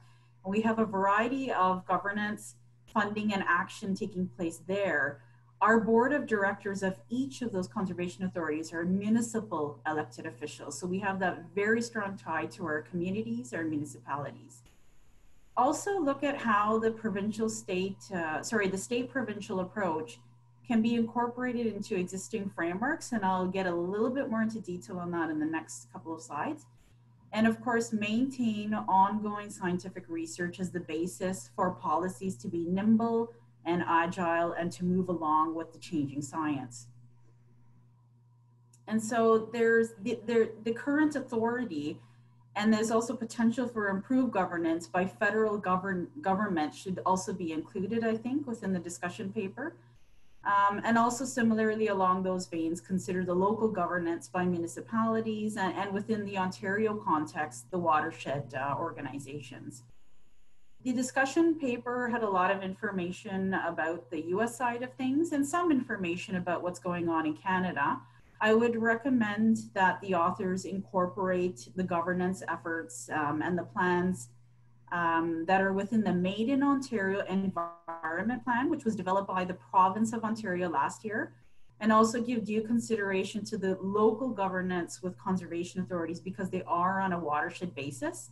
Lots of programs and services there to help support the reduction in harmful algal blooms. And also Canada, the federal government has proposed a Canada Water Agency recently. And so while that is not finalized, it is definitely an opportunity to look at exactly what Catherine and Irina are talking about, which is perhaps a lack of legal instruments and strength within the federal governments in terms of managing harmful algal blooms. So that is an opportunity for us to weigh in on as well. And so on this slide, I just provide a bit of a concept, and it's only an idea. So the center of this diagram speaks to the focus of the discussion paper, which is a strong state-provincial legal agreement, in some way or form. But that alone needs to fit into the broader context. We have our federal governments, we have our municipalities and other communities, including the Indigenous communities, and within Ontario, we've got the watershed agencies, and all of these have relationships, amongst themselves. And so, there's support, of course, for strengthening the state-provincial approach, but it cannot stand alone. It would need to also look at the existing agreements and the existing pros and cons of everything else. And so rather than a top-down or bottoms-up approach, you can see with the green arrow mark on the side is that there's governance to be recognized at all levels. And this is my last slide, is to reconsider the Great Lakes Water Quality Agreement. It is a well-established framework for collaboration. That being said, Catherine and Irina do a good job of opening it up and talking about the pros and cons and where perhaps there is more strength needed. It does not provide for long-term funding. It does not impose mandatory policies on the ground. And so my suggestion to the authors would be to revisit the Great Lakes Water Quality Agreement structure and function, to perhaps incorporate their suggested sub-federal approach in a phased manner that is, again, well-connected and well-informed by ongoing scientific research. So the two need to go in tandem, the approach and the scientific research. With that kind of a approach, so looking at the Great Lakes Water Quality Agreement, we could leverage existing strong relationships, collaborations, while at the same time addressing the author's concern, which is the need for strengthened policy and implementation. And that's it. Great, great. Thank you very much, Chitra. That was great. Our next presenter is Ms. Tricia Mitchell. She's the Acting Associate Regional Director General, Ontario Region for Environment Climate Change Canada's Strategic Policy Branch. Tricia, floor is yours. Okay, can you see my slides? Yes. And are they in the right mode? Yes. Perfect. Okay. I wanted to start just by saying thank you so much for having me here today. On a personal note, I was part of the team that drafted and negotiated the 2012 protocol to the Water Quality Agreement, and I currently lead the Nutrients Annex under the agreement. So this being able to talk about Great Lakes governance and harmful algal blooms in one conversation, it's like Christmas morning for me. I'm going to have to work really hard to keep my comments brief because I have a lot of them. So first, I guess I wanted to start by just acknowledging how critical of an issue harmful algal blooms and toxic and nuisance algae in general is in terms of a threat to the Great Lakes. And that's why even though Canada, I think, is a pretty small player in terms of our loads, at least in the Lake Erie context where our efforts have been focused to date. We represent about 10% of the loads, and really when we talk about the Western Basin, the harmful algal blooms, the science has shown that's really driven by the mommy, but nevertheless, I mean, we really have committed to doing our part, and we've invested a lot in addressing the issue. The paper that we're talking about today asked the question about a subnational governance framework and would this be a better way to address the issue in the Great Lakes? And I think, well, it does a very good job of identifying existing governance mechanisms. There's a few important points that are maybe missed or that I'd like to bring forward as part of the conversation. So as the paper notes, we work together under the Great Lakes Water Quality Agreement, Canada and the US, cooperatively to address water quality protection. And I think the important point is the way that we do this is we get together under the Water Quality Agreement and set out our shared goals and objectives based on the best available science. And the agreement allows us to coordinate our monitoring and our science efforts, which we do, especially on this issue. But then we each have sovereignty in deciding how we're going to get to those shared objectives. We can use our own domestic laws, processes, regulations, policies, and programs. And this is really important because we don't have the same governance mechanisms on each side of the border. So we can take that back domestically and decide how we want to get to the shared goals we've set out. The paper references challenges associated with changing political landscapes. And I think one thing that our work under the Water Quality Agreement has allowed us to do over the last 40 years is build strong relationships. And this allows us to maintain the course in spite of changing political and economic landscapes, either between the two countries or sometimes within them. This is really critical, and I don't think it comes out in the paper. We've been doing this for more than 40 years, and there is always going to be times where one jurisdiction or another has to pull back for political or economic reasons. And I think the states and the provinces are just as susceptible to this as the federal governments. And thinking about COVID, I think we're all going to be figuring out how we deal with this, whether it's at the subnational or the federal level. But having everyone around the table working in support of a set of shared objectives and goals means that others can step in, or at the very least, we can maintain momentum if one jurisdiction or another has to pull back a bit. The next thing I wanted to highlight, did my next slide come up? No, there we go. In Canada, the protection of water quality is a shared jurisdiction between the provincial and the federal levels of government. So for example, federally, we're responsible for boundary waters, but the province regulates pollution and sets water quality standards. So we also have gotten together and we've negotiated, or every 5 years we negotiate the Canada-Ontario Agreement on Great Lakes water quality and ecosystem health. And that lays out how Canada and Ontario are going to work together to implement the commitments that we've set binationally under the Great Lakes Water Quality Agreement. So because of this, I think it's really tricky to try and separate one jurisdiction out from the other. I don't think we can do it alone. And especially for issues like HABs, where the jurisdiction is so shared. In terms of harmful algal blooms, I would argue that we already have a very solid governance mechanism under the Great Lakes Water Quality Agreement and the Nutrients Annex Subcommittee. We have members from all of the relevant national and subnational governments in the Lake Erie Basin, and we have some from outside of the basin who are experiencing HABs, such as Wisconsin. We also have representatives from Indigenous communities, the Great Lakes St. Lawrence Cities Initiative, so municipalities, our conservation authorities are represented, and we have observers from the IJC and the Great Lakes Commission. And I can tell you this is a very active annex. It's probably our most active annex under the agreement. We have senior level engagement from all agencies. So I would say we're already, and when I listened to the list of 5 elements that Catherine outlined of what we would need in a new mechanism, we're already doing all 5 of those things with all of these players around a table. So we're already there. Through the work of the committee, the governments have established phosphorus reduction targets for Lake Erie, as well as domestic action plans to achieve them. So on the Canadian side, we have one plan. It's the Canada-Ontario Lake Erie Action Plan. We've identified more than 120 detailed actions that are going to move us towards the targets. The development of this plan was co-led by 5 agencies. 2 of them are federal, 3 of them are provincial, and its implementation is being coordinated by a team co-led by Environment and Climate Change Canada and on our Ontario Ministry of Environment, Conservation and Parks, with significant input as well from our conservation authorities in the Lake Erie Basin who are driving a lot of this action. So again, just to show you how interconnected jurisdictionally our efforts are on this issue.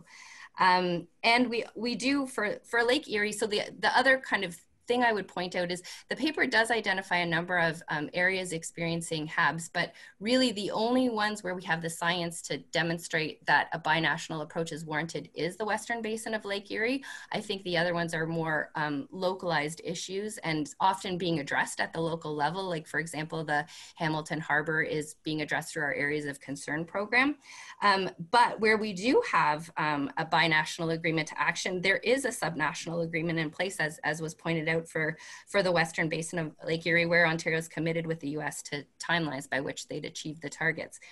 So I guess in the end, what I would say is I'd ask the question, what's missing? And the paper seems to imply that because HABs continue to occur in the Great Lakes, despite the existing governance mechanisms, that it means our governance framework is a failure.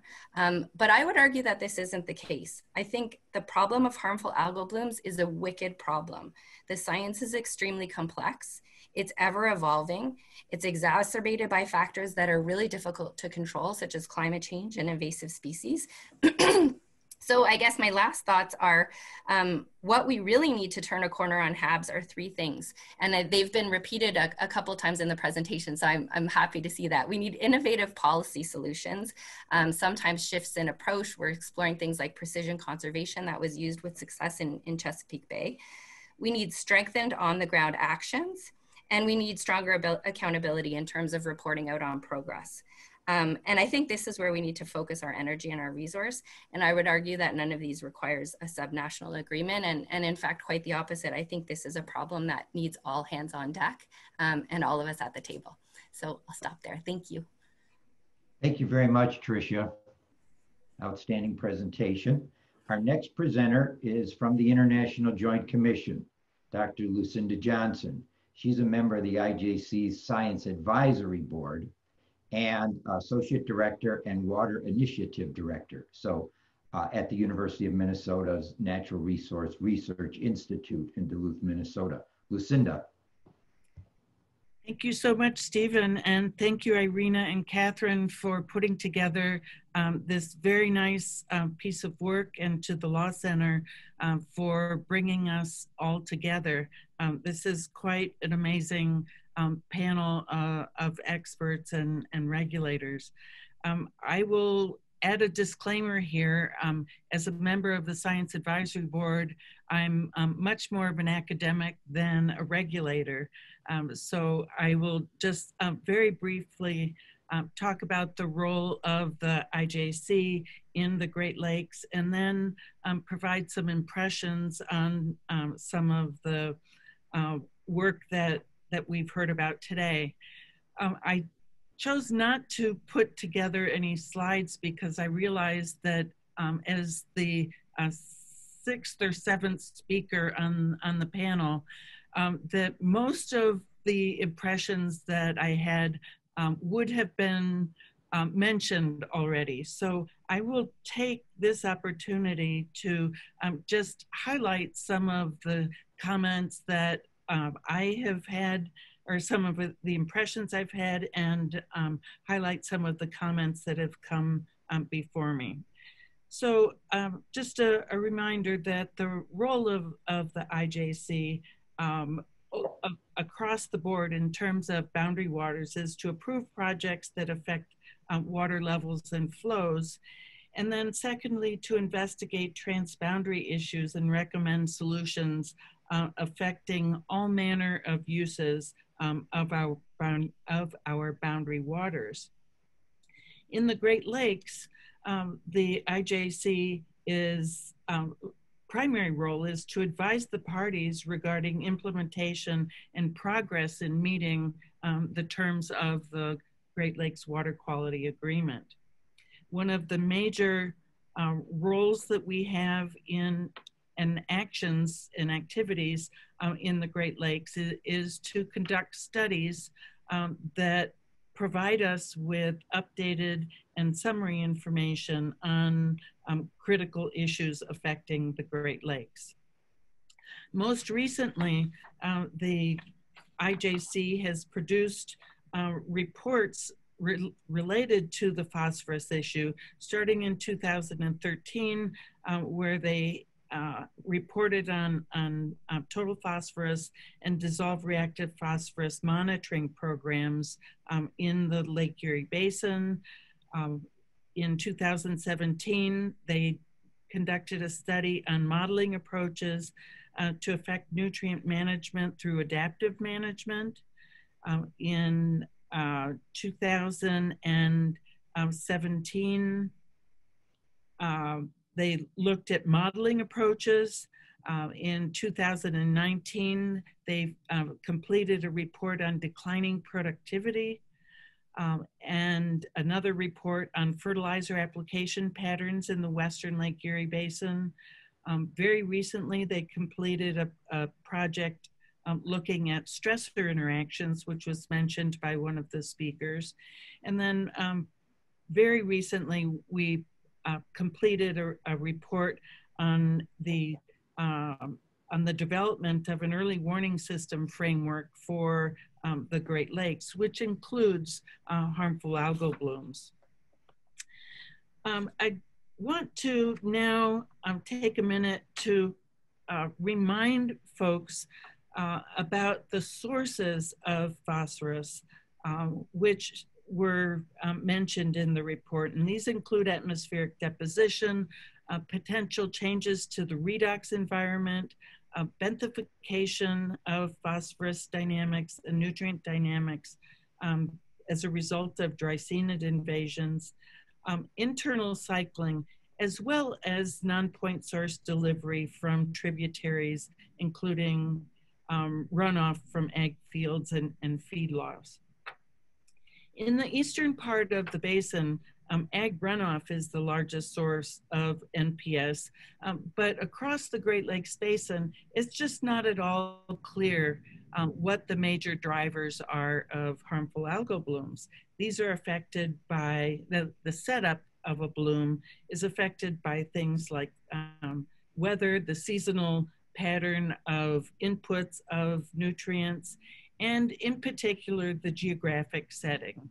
So what we can predict about harmful algal blooms in the western basin of Lake Erie does not always translate to harmful algal blooms in Hamilton Harbor, in Green Bay, and areas in Lake Superior, for example.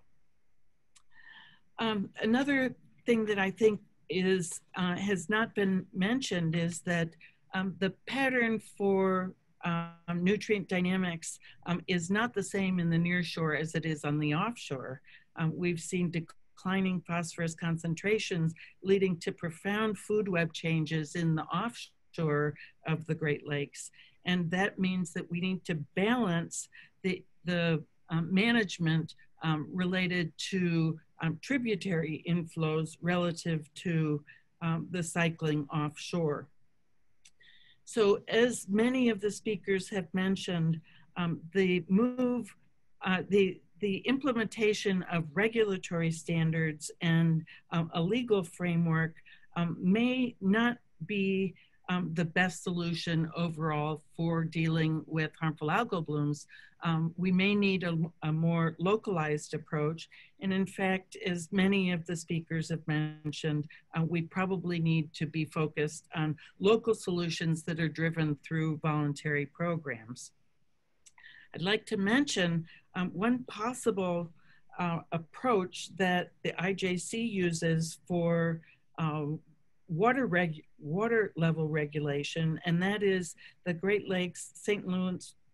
Lawrence River Adaptive Management Committee. This committee focuses on providing monitoring, modeling, and prediction associated with water levels in the Great Lakes. The science that informs this adaptive management approach feeds through the Water Quality Board and then informs the commissioners who then inform the parties.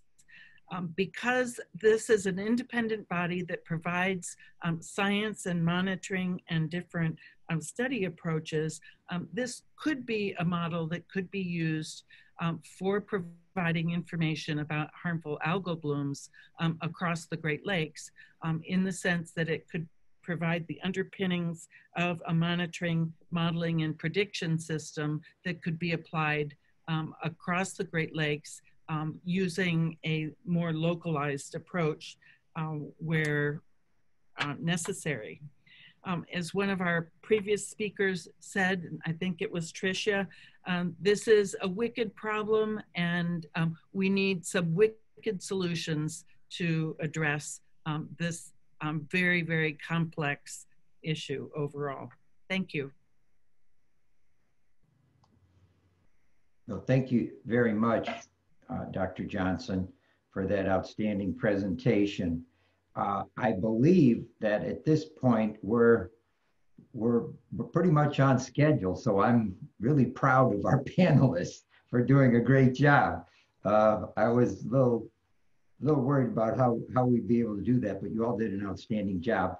At 10:45, the thought is we're going to start our academic NGO panel, which leaves us 2 minutes. And I just want to throw out that based on what everybody has said, it looks like there's a lot of science yet to be done.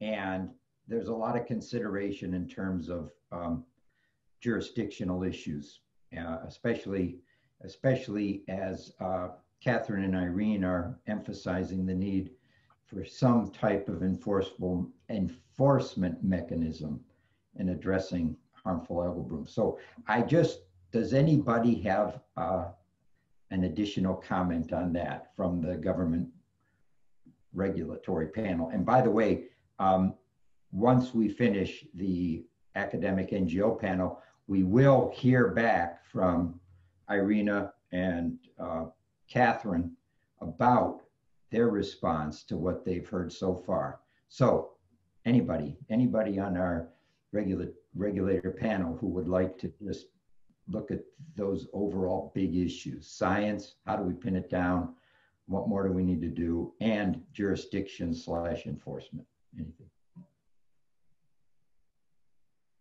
Anybody? No? Okay. I know that you all had comments, you all had thoughts. It seems like people want to look at the federal level and keep it involved. And also we need to even go below the state provincial jurisdictions, because we need to look at municipalities, counties, et cetera, who also have an issue in terms of runoff, et cetera, that goes into the Great Lakes. Well, that being the case, let's then proceed. We're right on time now to the academic NGO panel. We have 3 panelists today. We have Todd Brennan, Senior Policy Director, Alliance for the Great Lakes. He's located in Green Bay, Wisconsin. We have Diane DuPont, Scientific Director, Water Economics, Policy and Governance Network at Brock University. And we have Howard Lerner, Executive Director of the Environmental Law and Policy Center. I've asked each of them as well to provide their comments within 3 to 5 minutes. And then hopefully we'll have time for questions and answers from that panel. The first presenter is Todd Brennan, Senior Policy Director, Alliance for the Great Lakes. So Todd, the floor is yours. Great, thanks, Stephen. And it's interesting, I just went to find my screen and it disappeared, but I got these little prompts that said I could turn my video on and I can turn my thing. So I can't see myself, but hopefully you all can see me. We can see you, yes. Great. Well, thank you for inviting me to this. And I also just want to say thank you to Kate and Irina for the very thought-provoking approach to this, which I think we all need. So as Stephen said, my name is Todd Brennan, and I am from the Alliance for the Great Lakes, where I work primarily on nutrient pollution and harmful algal blooms, and a number of policy issues, but also the Great Lakes Quantity and the Great Lakes Compact. And I'm usually going from one presentation to another, presenting or discussing those topics completely separately. So I give great credit to Irina and Kate. I never thought I'd actually see a panel discussion where those 2 topics came together, conjoined in their paper. So that's kind of an interesting approach for me. But harmful algal blooms and nutrient pollution are preeminent among the issues that the Alliance for the Great Lakes deals with. Naturally, as you'd imagine with our name, we are dedicated to ensuring a healthy Great Lakes for future generations of both people and wildlife forever. And given the pervasive nature and growing issue with nutrient pollutions and the resultant harmful algal blooms, it's of great concern to us.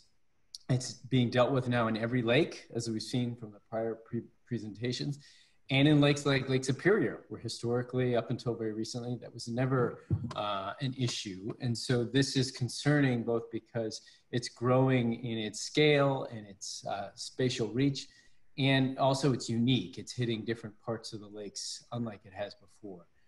And then you can pan to Western Lake Erie, where you have nearly 12 million people plagued by their drinking water issues. And nothing was more evidence than in the city of Toledo in 2014, when the water was shut off because of cyanotoxins produced by harmful algal blooms for nearly 3 days. So with that as a preface, obviously this is a very much importance to us, and I appreciate the thought exercise, and it needs work, right? Because it's been well established, even from the prior presentations, that this is an issue that's not going away. It's growing in its extent, as I mentioned, and in some cases it's extremity. We don't seem to be moving the needle necessarily, but worse yet, we don't seem to be knowing where the needle is pointing us. And I think what this paper proposes is a mechanism by which we could think about how to sort of gain ground on that part, which is assessment, evaluation, and then funneling that back into actual meaningful policy change that we'll see on the landscape that will ultimately try to ameliorate this problem. At issue for me primarily is accountability and enforcement. It was actually mentioned sixth or last among the critical sub-federal elements that the paper proposed. But I felt like if you put that to number one, it would then be the lens by which you could look at the other five to assess their effectiveness. Because as we've heard from previous presenters on the regulator panel, we do have a lot of these elements. And I think you could argue any one of these things in and of itself. But when you take them as a whole, does it sort of systemically represent what we need to fix this problem? And I think that's what the paper obviously argues and puts good thought into. Without an effort towards accountability and enforcement, I think any new government's effort would be akin to rearranging deck chairs on the Titanic. You know, we know it would be, unfortunately, not intentionally, but it would be a boondoggle. It probably wouldn't get us where we need to go. So thinking this through is really critical. And I feel like we heard that from the previous panelists as well. I think what we see in every jurisdiction is that this accountability and enforcement issue is a tripping block for all jurisdictions. Therefore, the premise of having a sort of compact that cuts across all Great Lakes states might have some merit. When we think of it geographically in terms of Green Bay, Western Lake Erie, Hamilton Harbor, it doesn't always make sense to us because we're so used to dealing with those issues specifically in their geographic locations. But the idea that we know that this is happening in all states, it's happening in all Great Lakes, and it's also an issue that's happening throughout the state, and arguably maybe even worse in some inland waterways. I think if you do make comparisons to things like the Great Lakes Basin Resources Compact, it's interesting because you think about when that was implemented, it came with implementing legislation so that laws, policies, and management actually changed to implement that, and it changed across the entire state. There were obviously policies that dealt with the Great Lakes watershed aspects, but largely I spent a lot of time on the Great Lakes Compact. Policies changed across the entire state and actually lifted water management and water policy up for the entire state and improved it. So one of the things that that the Great Lakes Compact did for us was that. And when it comes to nutrient pollution, everyone also has this in common. So there are a little further ahead, thinking more largely in that way might be beneficial. Secondly, on that point, the compact changed water management, as I mentioned. So what I would say, it's a mixed review on whether it's a doctrine of interstate nuisance, as Kate referenced, because I would say it's more driven by what's in it for me principle.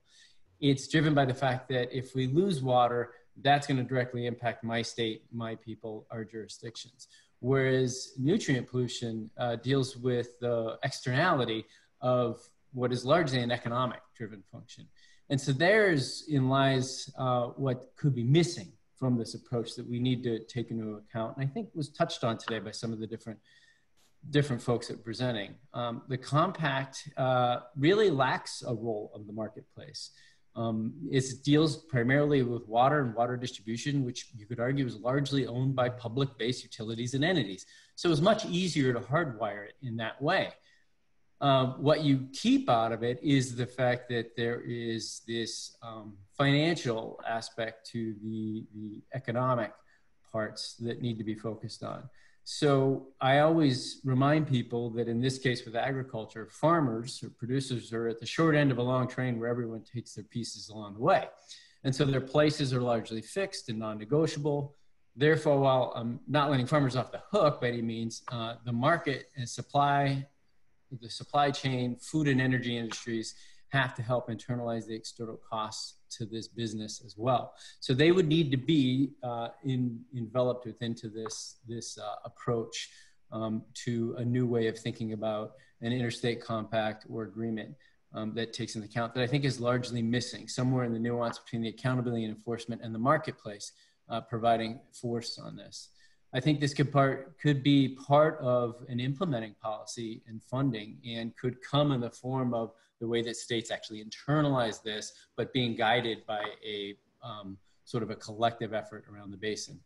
Now, so all that said, we should try this, and it should, if we were to try this, it would include, it would need to include Federal Clean Water Act based tools. So I know it says sub-federal, but obviously a lot of this is predicated upon the interaction, the power, the resources that exist at the federal government.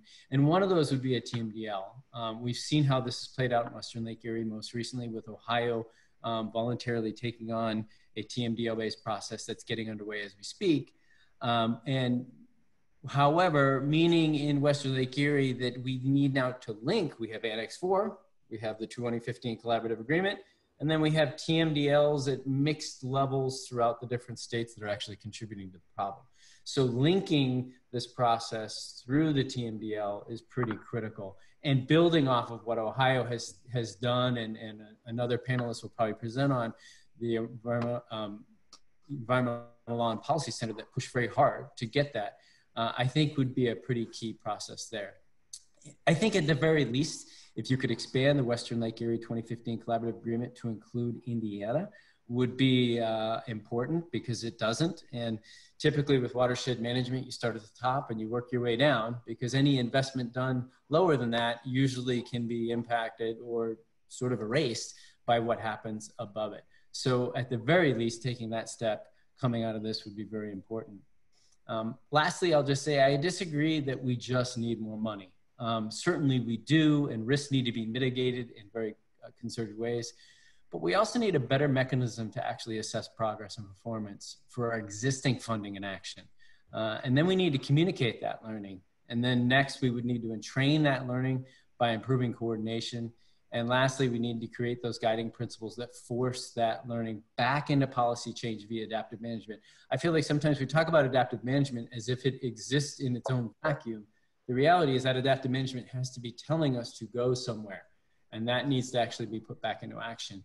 We can measure progress all we want every year, but if you don't look at the holistic sense of how we're changing over time and how the actions put on the landscape and the money put on the landscape is factored into this, then you won't actually understand what our trend is.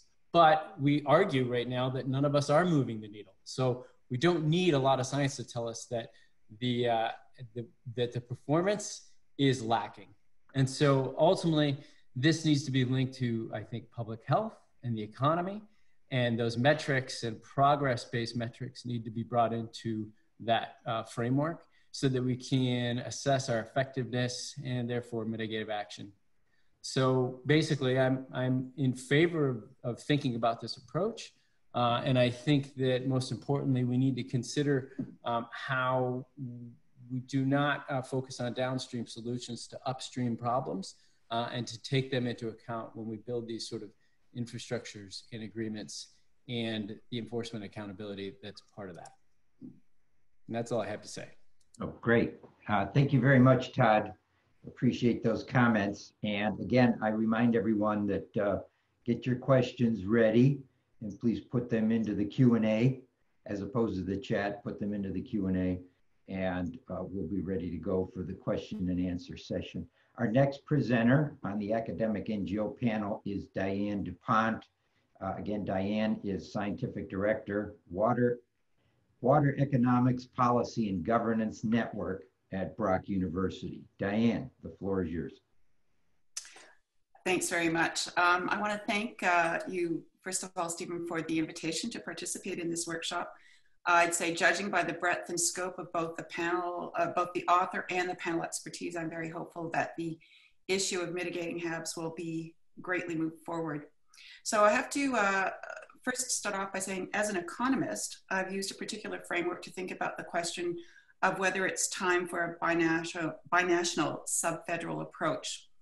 And I would argue that this is a policy assignment question, namely, which set of economic agents, and by that I broadly define it to include all levels of government with the traditional consumer, supplier, decision-making agents. So which set of economic agents should be responsible for mitigating hazardous algal blooms to achieve the optimal outcome?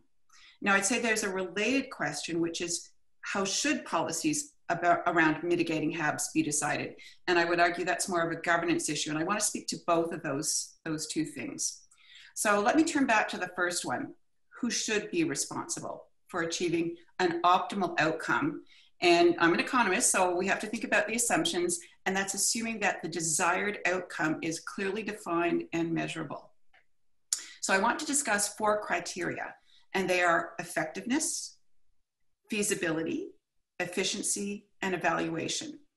So when I think about effectiveness, this is really looking at who has the legal authority to undertake actions to achieve the desired goal. While feasibility looks at whether there's a matching of capacity and resources to achieve that goal. And so the question here is there sufficient authority already vested in the sub-federal level? Now, the paper provides some evidence that this might be the case. But now I want to think about the following, namely, when we've got all of these sub-federal agents involved in this issue, they're going to need to participate in a type of coalition. And so the question here is, are the enabling conditions for a successful coalition in place? Now, crises often prompt coalition formation. So it appears that the HAB issue may in fact be a window of opportunity. Now, while this might be a necessary condition, it's not sufficient. Individual coalition members are going to need to have capacity, specifically leadership and budgetary resources. But it's also important that the coalition has a common culture that fosters trust and sensitivity to power differentials within the group members.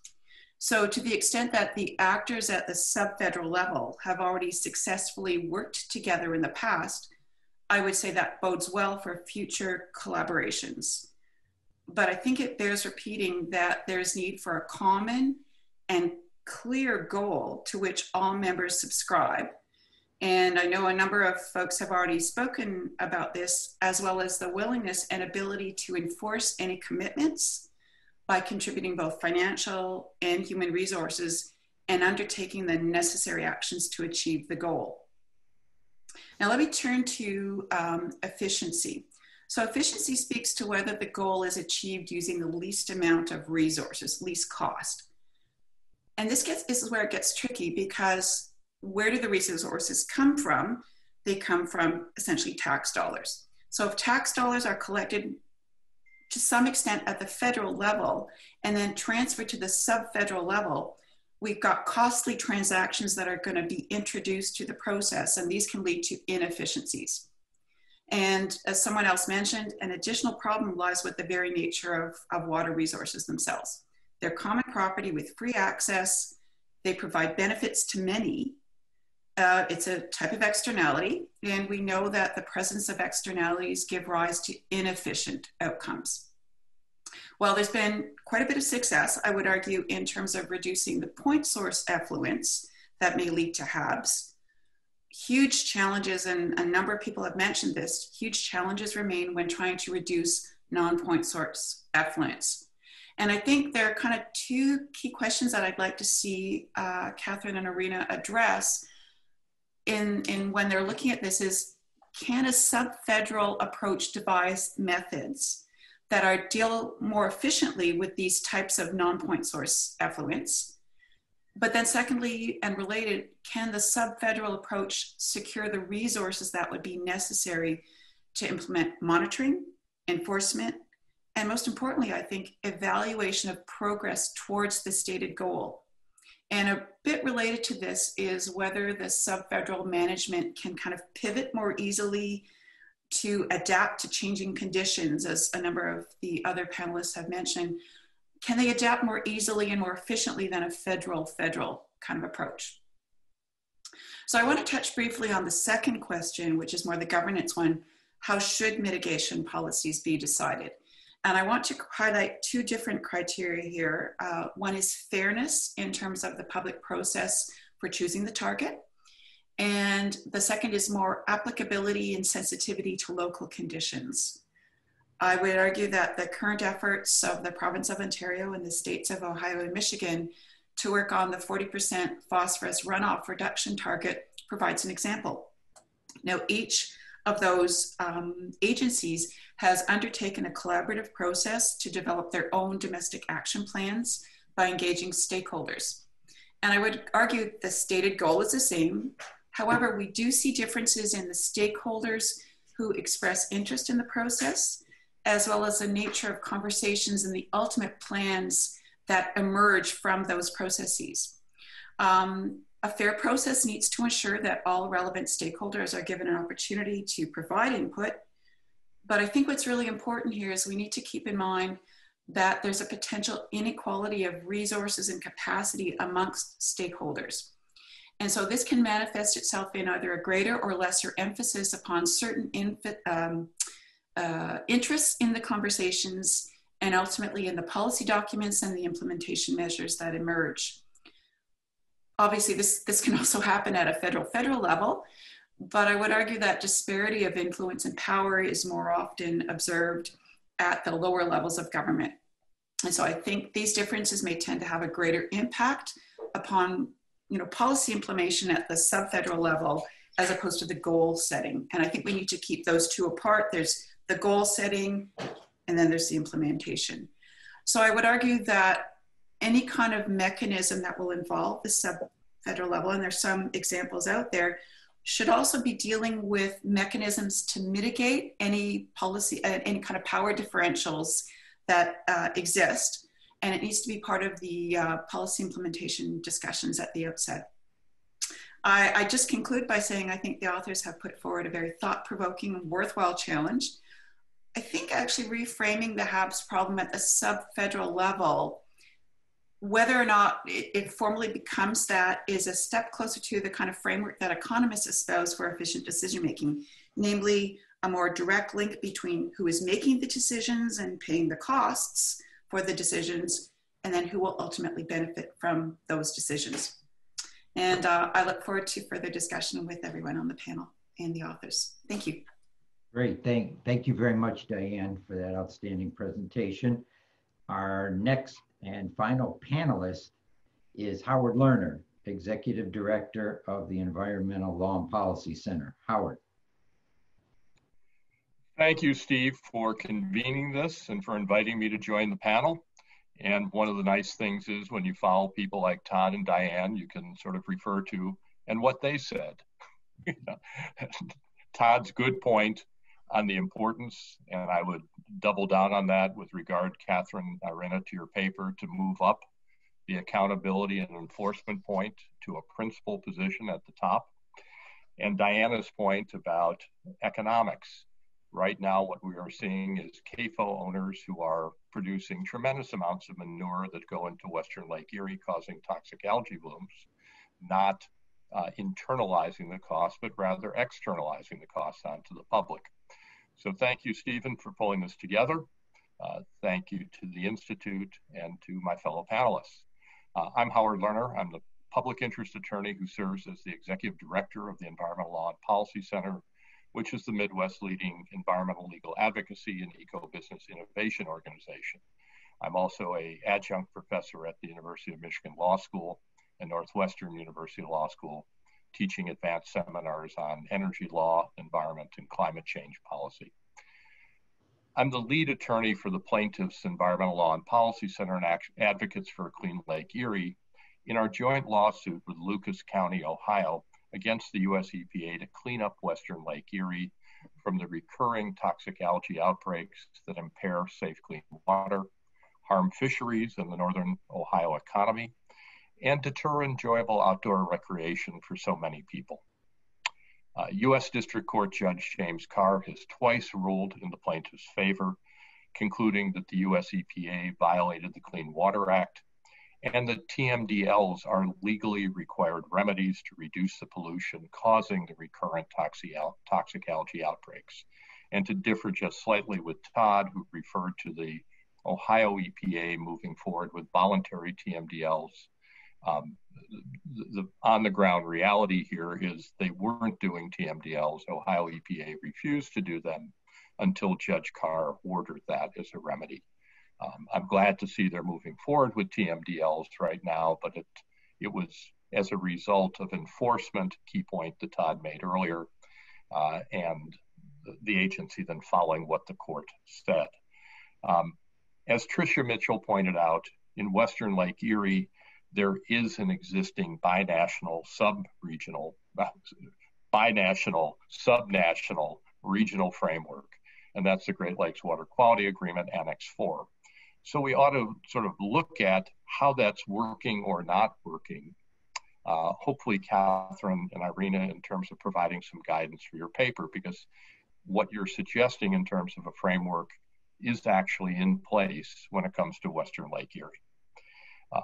In the litigation, plaintiffs have asked the court to enter a remedial order that would require the state of Ohio and the US EPA to adopt enforceable regulatory standards. The point that was made earlier by Todd, it's not just money. Enforceable regulatory standards sufficient to achieve a reduction of phosphorus in Western Lake Erie of 40% by 2025. To be clear, that's not just a number and a deadline that we pulled out of a hat.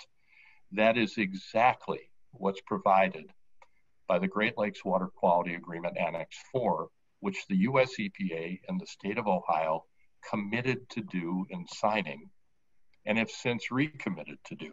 In short, the federal and state agencies would take the actions that they've committed to do to achieve what they committed to do in signing Annex 4, and have since committed and recommitted to do. It's been established that voluntary actions are not enough. Both panelists have made that point. And that payments to agricultural operators, that they will only reduce if they're paid, is not consistent with the structure of at least American environmental law. Think about it in the following analogy. A large industrial facility is emitting hazardous and toxic chemicals into Lake Erie, causing public health and environmental harms.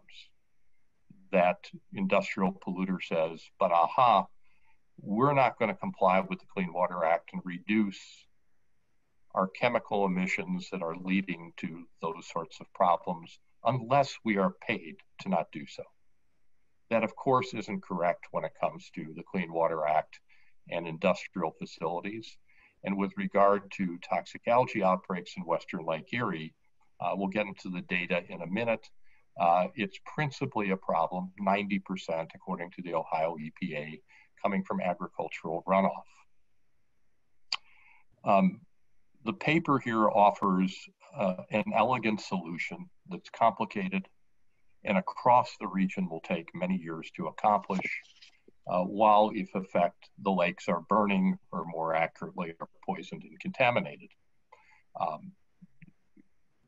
We appreciate, Catherine and Irina, you've included accountability and enforcement in your solutions metrics. As Todd suggested, it needs to go up in terms of priority. The lack of enforcement and accountability, or here a failure of political accountability and responsibility, is what's being shown in the place where we do have a binational, subnational framework operating, namely Annex 4, the Great Lakes Water Quality Agreement.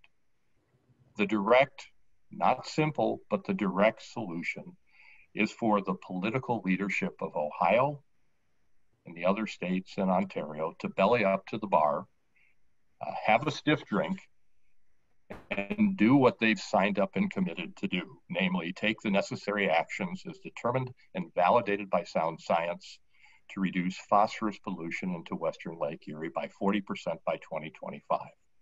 That's what the commitment has been. In short, we're facing a problem of political will under the existing Annex 4 of the Great Lakes Water Quality Agreement, and a new elegant governance framework won't fix that problem. Courts acting to require enforcement help fix the problem because, quite frankly, they give the governors sometimes cover to do politically what they otherwise don't want to do on their own. The science here is largely known and largely agreed upon. And I'll turn here to the state of Ohio's own nutrient mass balance study, which is a comprehensive piece of science, and its 2020 integrated report. Jeff Reuter, a prominent scientist who led the science team working with policymakers on Annex 4, has described a suite of actions that Ohio can take to achieve its commitment to pollution reductions. Let me, if you will, sound a little bit here like Marketplace on NPR and do it by the numbers. I'm going to pull up one slide. Let's see, hopefully if this comes up, it's pretty easy to follow. Can somebody just tell me, yep, the slide is up? Thank you, Todd.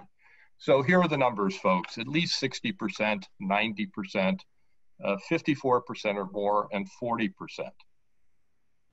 At least 60% of the phosphorus pollution in Western Lake Erie comes from Ohio.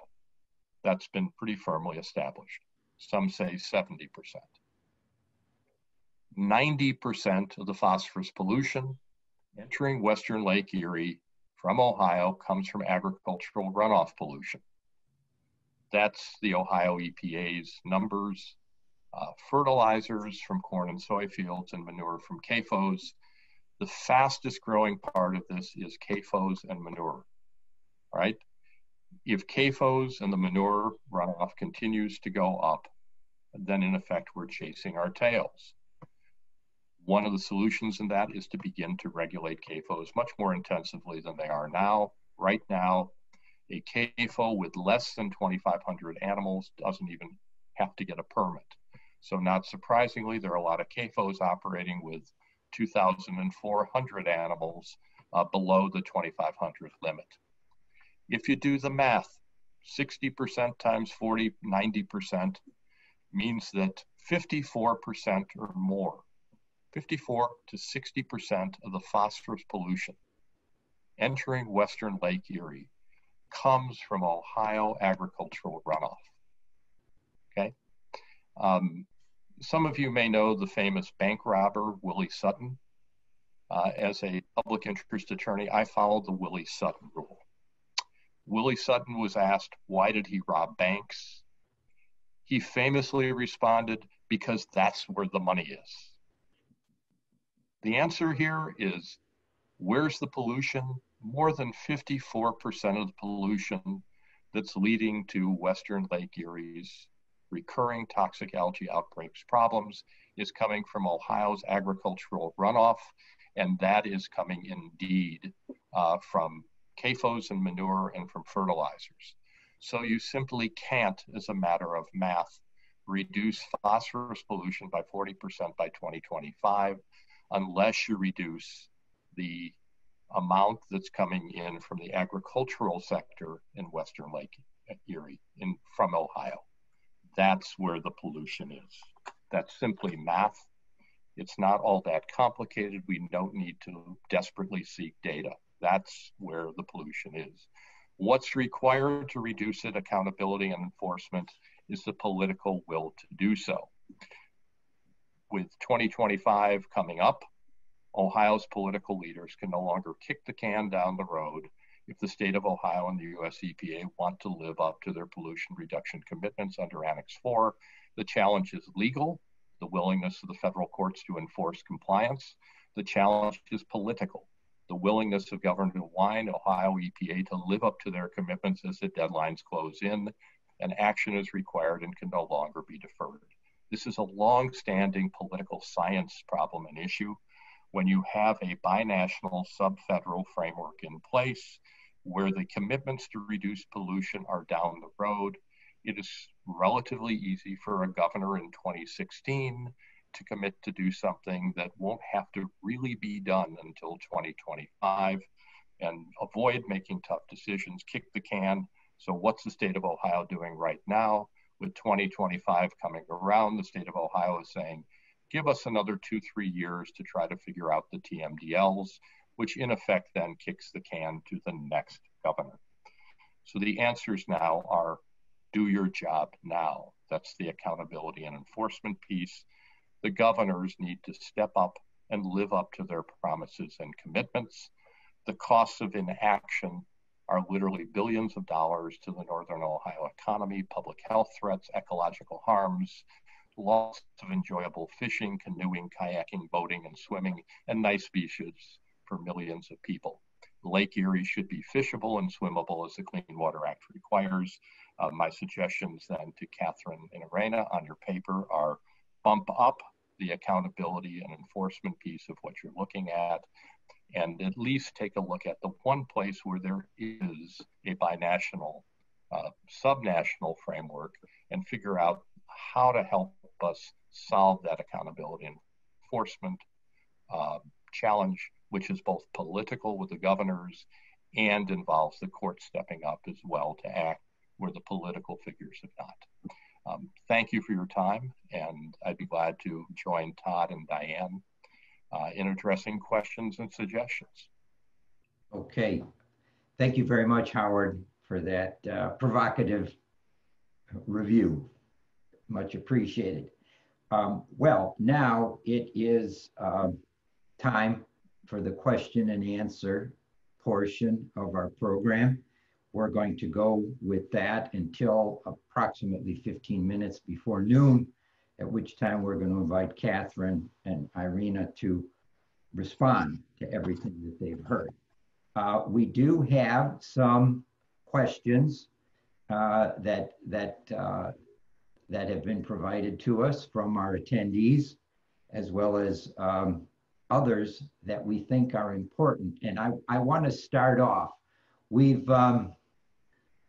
We've identified before, you know, in the 60s and 70s that point sources like wastewater treatment plants were a big problem, and there were successful solutions apparently for those.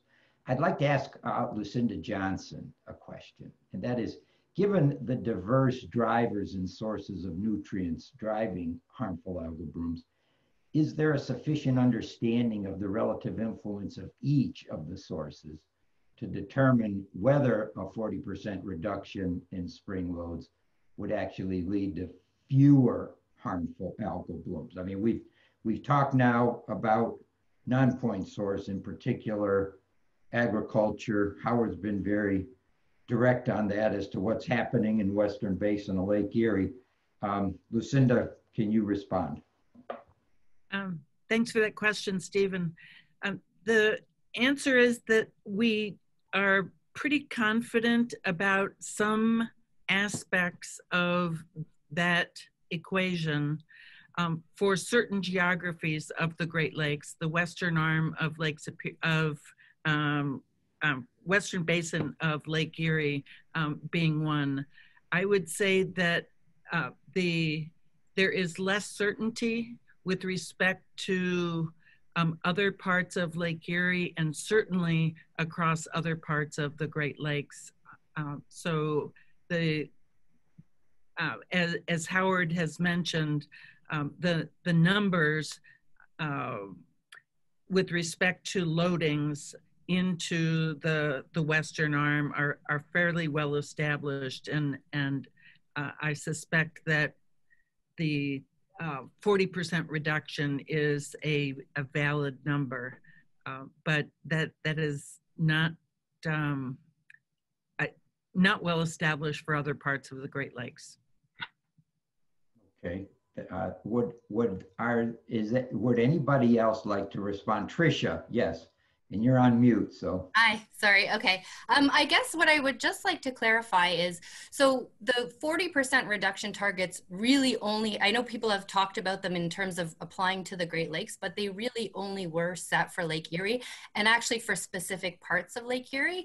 And in that case, we have coordinated science between Canada and the US, our state and provincial agencies. We've developed dose response curves. And one of the things I wanted to mention was a lot of the items that, actually I think almost all of the items that are presented in the paper as unknowns, like atmospheric deposition, dry sanded mussels, all of those are incorporated in our models in Lake Erie.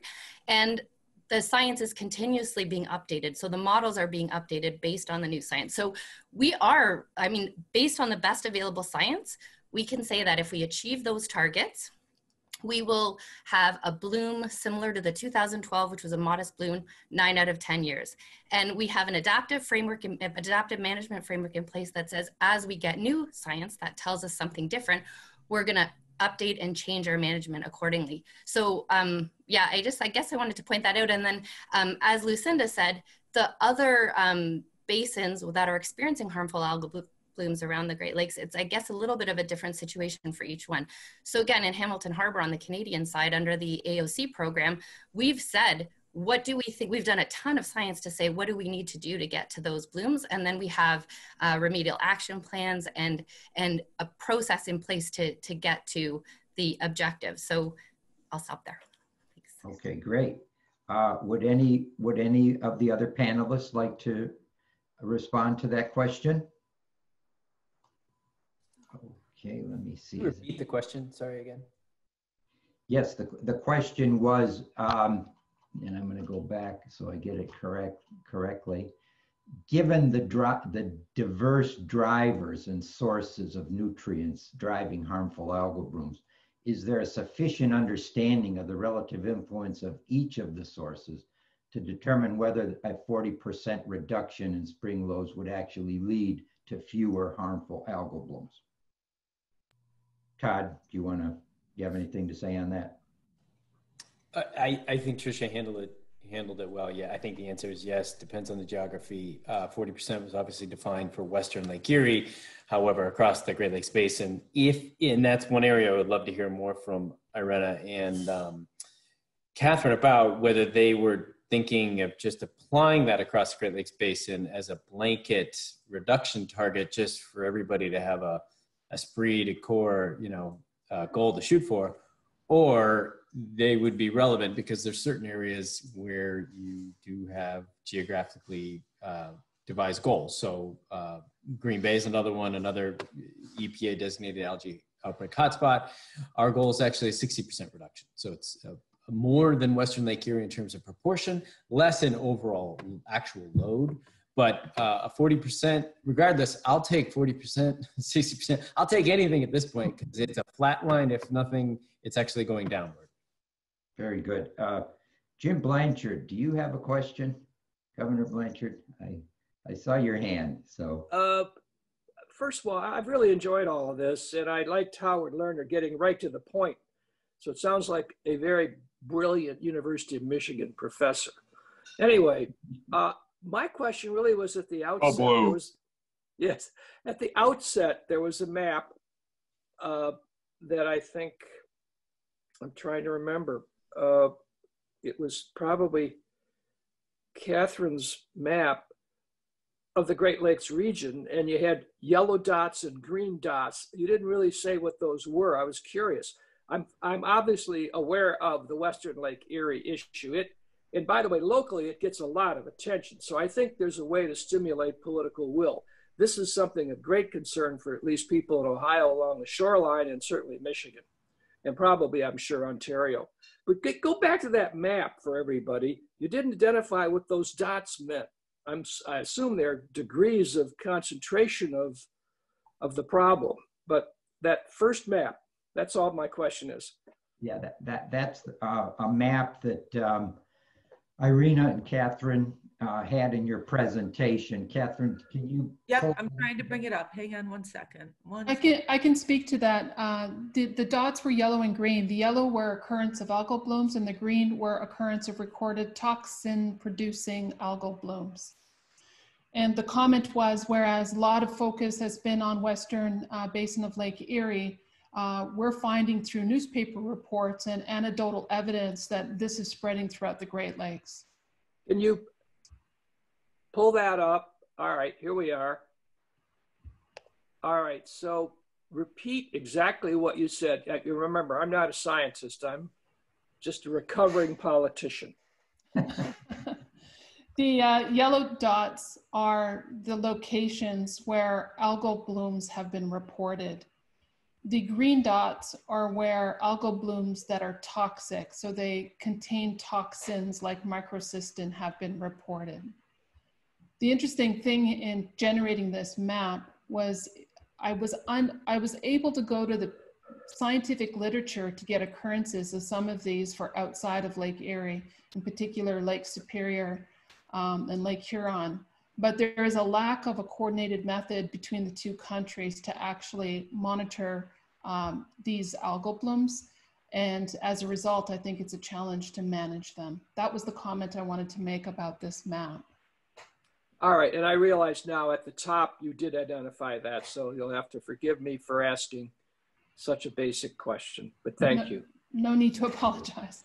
Yeah, that's a good question, and thank you, Jim, for that. We have another question that's come in from Jennifer English, the city of Defiance, Ohio, and she comments that the city of Defiance is currently working with Ohio EPA, and that they are moving on CSO strategy to watershed approach. She asked the question, how can the city of Defiance have the most impact with that program? Anybody want to comment on that?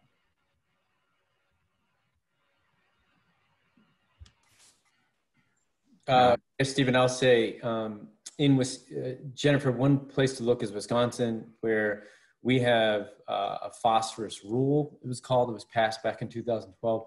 So it sets a statewide standard for phosphorus in all water bodies, and then geographically specific ones where that's present, such as a TMDL, would actually provide you even a more accurate picture. And what it also does is it provides alternative compliance mechanisms for point sources. So what that means is, I think what you're getting at, which is a water treatment plant or even an industry that finds itself usually at the bottom of a watershed, is dealing not only with its pollution, but everything that's coming above it. And the premise is kind of simple. You can do this in different ways. There's trading mechanisms that usually haven't been proven to work. Or in Wisconsin, which is very unique, it's called the adaptive management option. It's actually just a watershed-based approach. And what it says is, hey, if you're a big guy with a big load, it's going to cost you a lot of money in today's dollars to try to bring down your pollution level, when the reality is that's still just a small percentage of what's flowing past your pipe from up above the watershed. I'll give you an example. Green Bay Metropolitan Sewage District has forecasted this may cost them $200 million. They also forecasted if they just worked with farmers upstream, they could probably get at that for around $100 million. Still big money, right? But they just caught themselves a 50% discount by working with those upstream. And the idea is if they do enough of that work upstream, what flows past their pipe eventually can get up to water quality standards, provided they're given enough time. But they're it's all very tightly controlled by the regulatory agency, the Wisconsin Department of Natural Resources. That they can get to that water quality and actually take time to reduce their reduction. But if everybody does their part, they get the water quality to a point where it actually saves them all money and deals with the source at its source upstream. So I would just say there's been a ton of work that's been done on this in Wisconsin and different approaches. So I would point you towards that. Great. Thank you very much. Would anyone And else? another place you might look at would be Des Moines, Iowa, where the wastewater treatment system there has been under considerable pressure from upstream ag runoff that's required, nutrient runoff that's required considerable expenditure to update and improve the Des Moines waterworks. It's a similar situation to Defiance, where you are both downstream from ag runoff coming in from Fort Wayne, Indiana, and upstream on the Maumee for what goes into Toledo. Okay, thank you. Anybody? Chitra, did you want to comment? Sure, Steve, thank you. So just a couple of approaches here in Ontario. First of all, we have a regulatory approach through the Nutrient Management Act. It is quite a strong piece of legislation that looks at farming operations of a certain size and so on. And I'm sure there's an equivalent across the border as well. And so within that, you need to set up nutrient management plans to address the application of manure and so on, biosolids, and nutrient management strategies, which help look at the other activities, including the storage of manure and so on farms. It is limited to a certain size of farm, although other types of farming activities and smaller operations may be phased in the future. And then in the non-regulatory approach is where an organization like mine comes into play, which is a watershed-based approach. It is based on incentive programs. Many of our stewardship programs are funded by municipalities. And that's where we talk cover crops and so on, and all of the agricultural best practices and urban best practices, lots of messaging to the urban residents as well, even though the the quantities might be much lower from an urban setting. And so there's different packages, different, you know, messaging and different programs, working very closely with the agriculture community. But I think our challenge now is keeping up with the science. So it is concerning when you see something like agricultural best practices, such as making sure we're using fertilizers with dissolved phosphorus are actually increasing the plant available phosphorus in the Great Lakes. And so keeping up with the science will be a challenge for us when it comes to watershed management. Okay, great. Thank you very much, Chitra. And would anybody else like to comment on that question? We do have some other questions coming in. One goes back to the Western Basin of Lake Erie. The question is from Shirley Tomasello, and she asks, could you explain more about how total maximum daily loads or limits in Western Lake Erie works to reduce harmful algal blooms? I think this is a technical question. Would anybody like to answer that one? I think we need some of our scientists on our panel to talk, you know. Madeline, how about you? Can you weigh in on this? I can't weigh in on the TMDL in Lake Erie since I'm in Wisconsin. So hopefully someone else can. I'm sorry. Also, it's a U.S. instrument, so we can't weigh in from the Canadian side. All right. This is Karen. I can't weigh in on the Lake Erie TMDL because I don't think New York is part of that, but Don Zlansley could certainly correct me on it. But I could at least say what a TMDL is because it is a U.S. regulatory program that is, the TMDL stands for total maximum daily load. And what it is an equation that basically looks at all the pollutant sources that are potentially impacting a water body and identifies what those sources are and identifies what the acceptable amount would be able to continue to go to that water body while still achieving water quality standards. And so it's kind of like a pollution diet, so to speak. So we identify what all the inputs in, and then we say, okay, well, in order to achieve water quality standards, we need to reach this new level. And then we work towards reaching that new level. So a TMDL is really an equation, but what is really key and important within a TMDL is the implementation plan of the section, which says how are we going to actually get to what that reduction would really be. And that's gets into understanding what all those sources are and then identifying practices and actions that would then lead those sources to reduce the amount that they are contributing to that water body. Okay, thank you. Would anybody else like to comment on this? Eve, if you'd like me to take a very quick crack at it, I can do that. Sure. But without teaching a whole class here on the Clean Water Act, trying to follow up nicely on the previous comment, when you have an area like Western Lake Erie, the target is to avoid the impairment of waters. There's been a finding under the Clean Water Act that the waters of Western Lake Erie are impaired by pollution.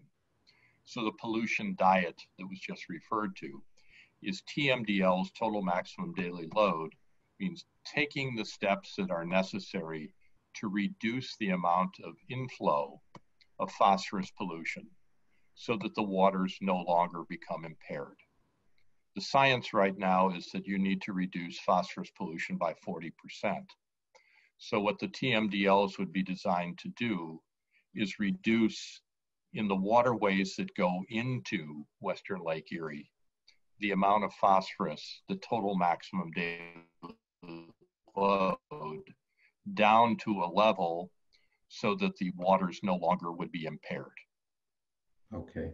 Hopefully that's helpful. Thank you, Howard. That's very helpful. And this Hey, Steve, yes. Can I add just a little bit on that? Sure, Mike, go ahead.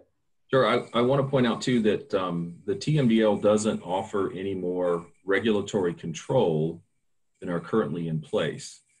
There is an option under the integrated report and listing methodologies or listing water bodies is not supporting is what's referred to as a 5 alternative, which is a mechanism with which you don't necessarily have to develop a total maximum daily load to reach the goal of supporting the designated use that's listed.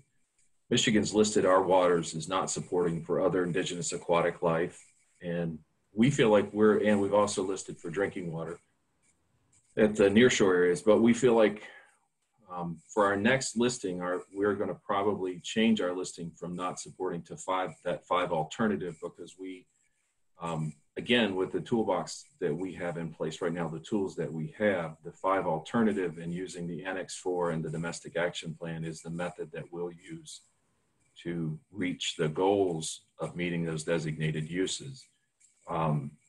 So again, the TIMDL, everyone, Howard was exactly right. It's a diet. Everyone is, Karen was exactly right, is the principle of the TMDL. We're doing watershed planning to identify the diet for Western Lake Erie for our non-point sources. We've identified, that portion for our point source contributions, and they have already pretty much met those goals. The non-point source is the difficulty. The TMDL doesn't give us any more regulatory authority. We're still working on planning, the planning process, which identifies it at a very small scale, at the HUC 12 scale, what loadings can be and should be reduced from the non-point source contributions. And so that's how we're moving forward, and why Michigan at this point is not developing a TMDL for Western Lake Erie, our portion of Western Lake Erie.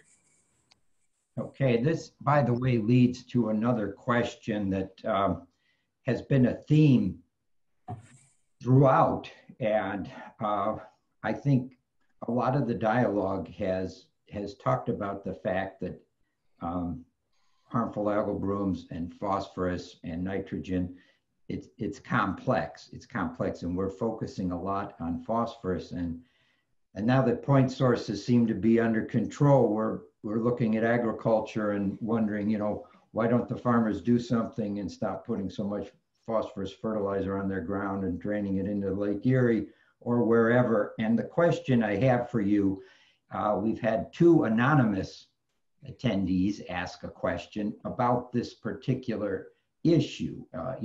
Wetlands were filled in with government assistance. They now fertilize that property. It's got drainage going into the Great Lakes. What do you think about incentives on agriculture to attack that issue? And what do you think about the requirements and abilities for states to meet their reductions on phosphorus given this type of issue with agriculture? Who'd like to tackle Stephen? that? Yes. Stephen, this is Katrina, and I'll just say that this is a problem and a challenge that we live and breathe every day in Minnesota. We are, as noted, under our nutrient reduction plan, required to reduce water going north, going east, and going south. And our nutrient reduction strategy super specifically says these are the ways we can get to our 45% reduction in phosphorus and in nitrogen. And it's just not happening. And I think that at the core, we're never going to buy our way out of this. So incentives will only work, I would say, maybe if you can maximize incentives, if you could get more federal dollars, more state dollars, maybe you'll get 10% adoption. And it really is getting grassroots support and buy-in for ownership of this. And I think part of it is, if we want to continue to be the breadbasket for the world and for the nation, we need to be honest about what it costs to grow food and to have that be a successful part of our economy and factor that into the cost of things. And the Des Moines case is one that keeps coming up. If we are polluting drinking water downstream, who bears that economic burden to remove those pollutants? If we are polluting drinking water downstream in Toledo, whose responsibility is that as society as a whole? I don't think government programs alone are going to solve this problem. And so I think you need to look at the public-private nexus and figure out, is this a public good that we all really need to be invested in? And then what is the private component of it? Because at least in Minnesota, our planning and the best of our efforts to incentivize is showing that we're not on track to get to where we need to be. Thank you very much. Howard. Let's take it this way. First, nobody wants to be against incentives, okay? Incentives are a good thing. But the fact of the matter is, as previous commenters have said, money alone is not going to solve this problem. There isn't going to be enough money to do it. And from both a moral as well as a practical and legal standpoint, if you live in Toledo, Ohio, or in Lucas County, and Lucas County is a co-plaintiff in the case before the courts, right? So the county that surrounds, and the city of Toledo has filed amicus briefs. The question is whether someone upstream of where you are can knowingly put a chemical into your water that causes toxic algae blooms and poisons the water supply. To use the legal example I mentioned before, if there were a factory that were upstream that were putting toxic chemicals into the water that was going down to your home, Steve, or into Lake Erie, you would say they can't do that. They should not be allowed under the Clean Water Act to do that.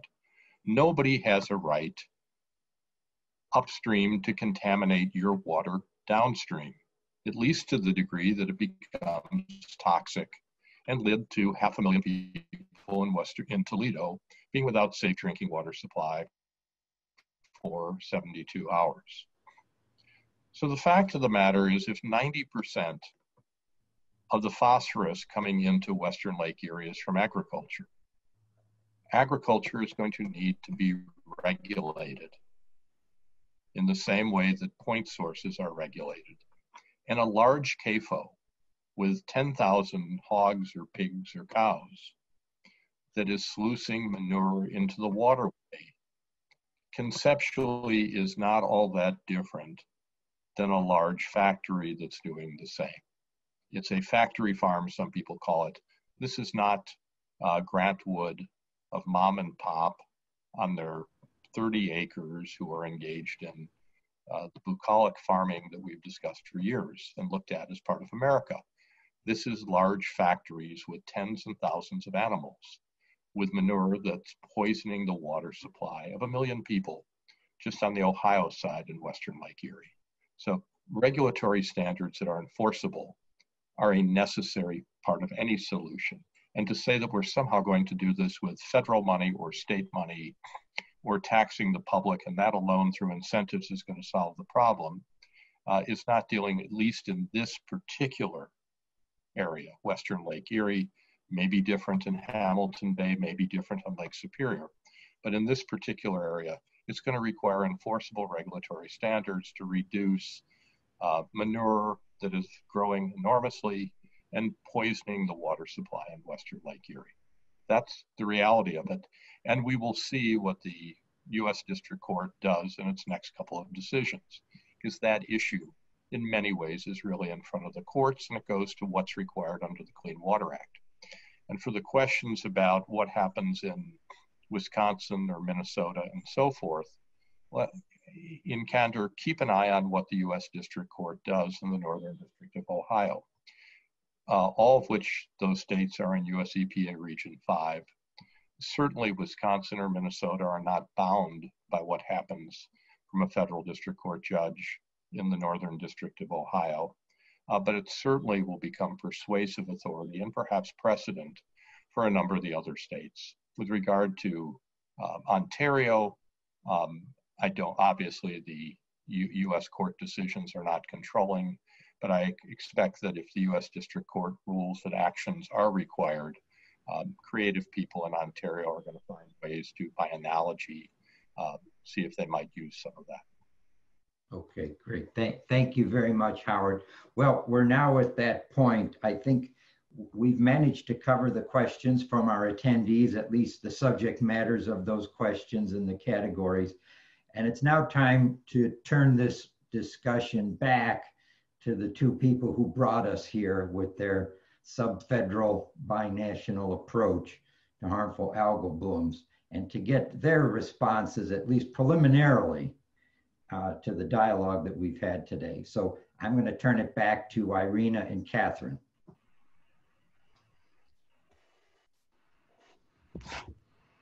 Thanks, Stephen, very much. Can you hear me? Yes. Great. So I'm going first because I wanted to basically provide the highlights of what I heard and how I think it might influence our proposal for a subnational agreement. I have 4 slides to share, and I'll start immediately, and then Kate will come through with an overall summary. What we heard today was there is basically an expression of the Great Lakes community needs. We need to share data and predictive tools to get ahead of the curve, and we need a hammer to ensure that data gathering and sharing is done. We also need to share regulatory approaches, and this is at the local to regional levels. How do jurisdictions reduce non-point sources and have hotspots? And we also need monitoring, modeling, and prediction approaches across the entire Great Lakes, but also a localized strategy to deal with the diversity of causal pathways that create some of these harmful algal blooms. In terms of the science needs, what I heard was that we need to consider climate change and invasive species in a bigger way. Land to water pathways under a changing climate are increasing the risk of these algal blooms. But we also need to know that the Great Lakes is a very heterogeneous entity, and we need to recognize that the Great Lakes may suffer from too little phosphorus, for example, in the open waters, but too much phosphorus in the nearshore areas. We also heard the need to integrate diverse knowledges, and in particular, Indigenous and non-Indigenous knowledges into any framework, whether it's a binational, subnational, or local.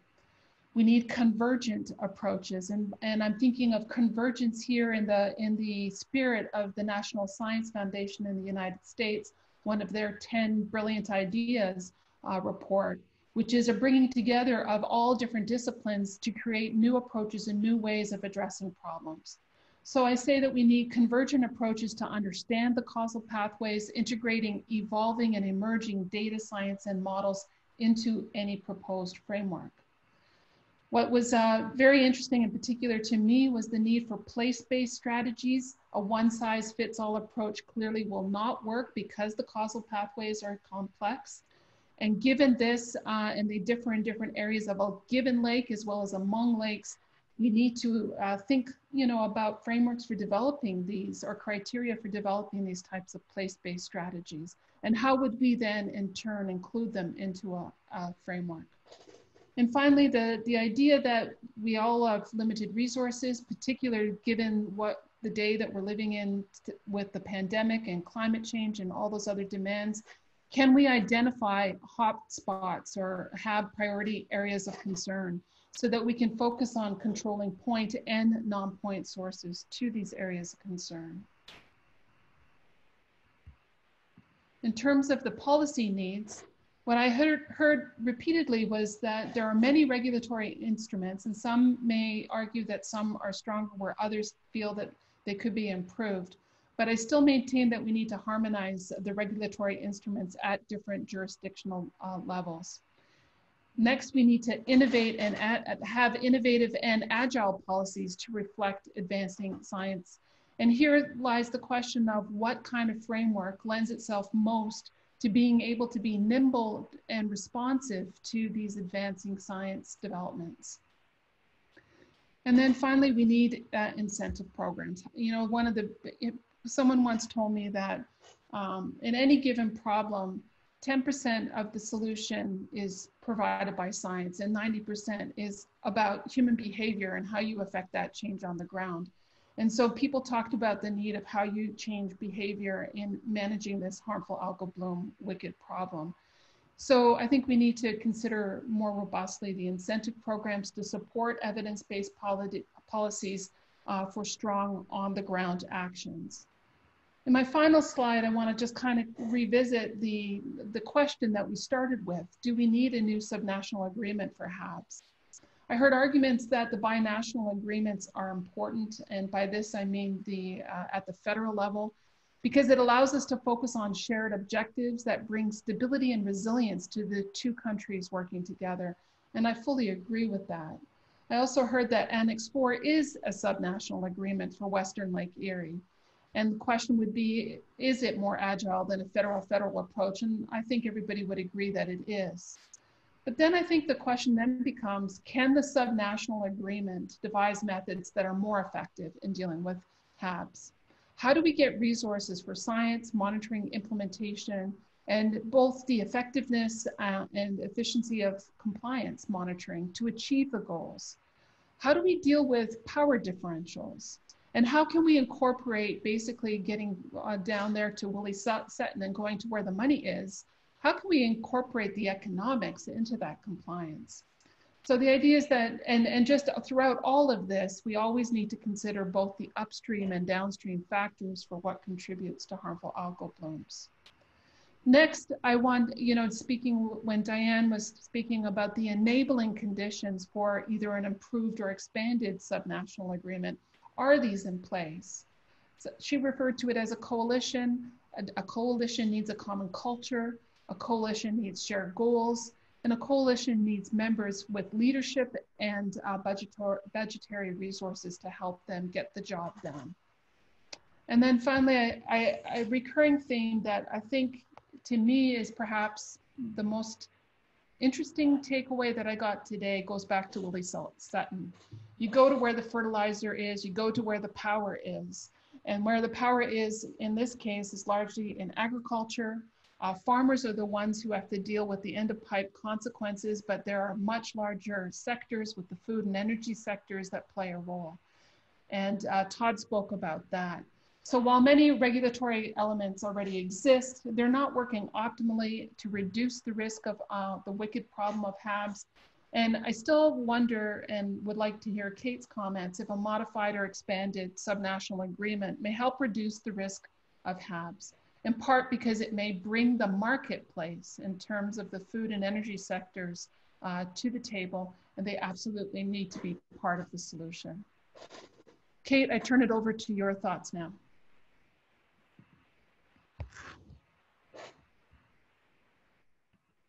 Thank you. I am neither as organized nor as brilliant as Irina. I have no slides to provide. I wrote my comments down on plain old yellow legal pads.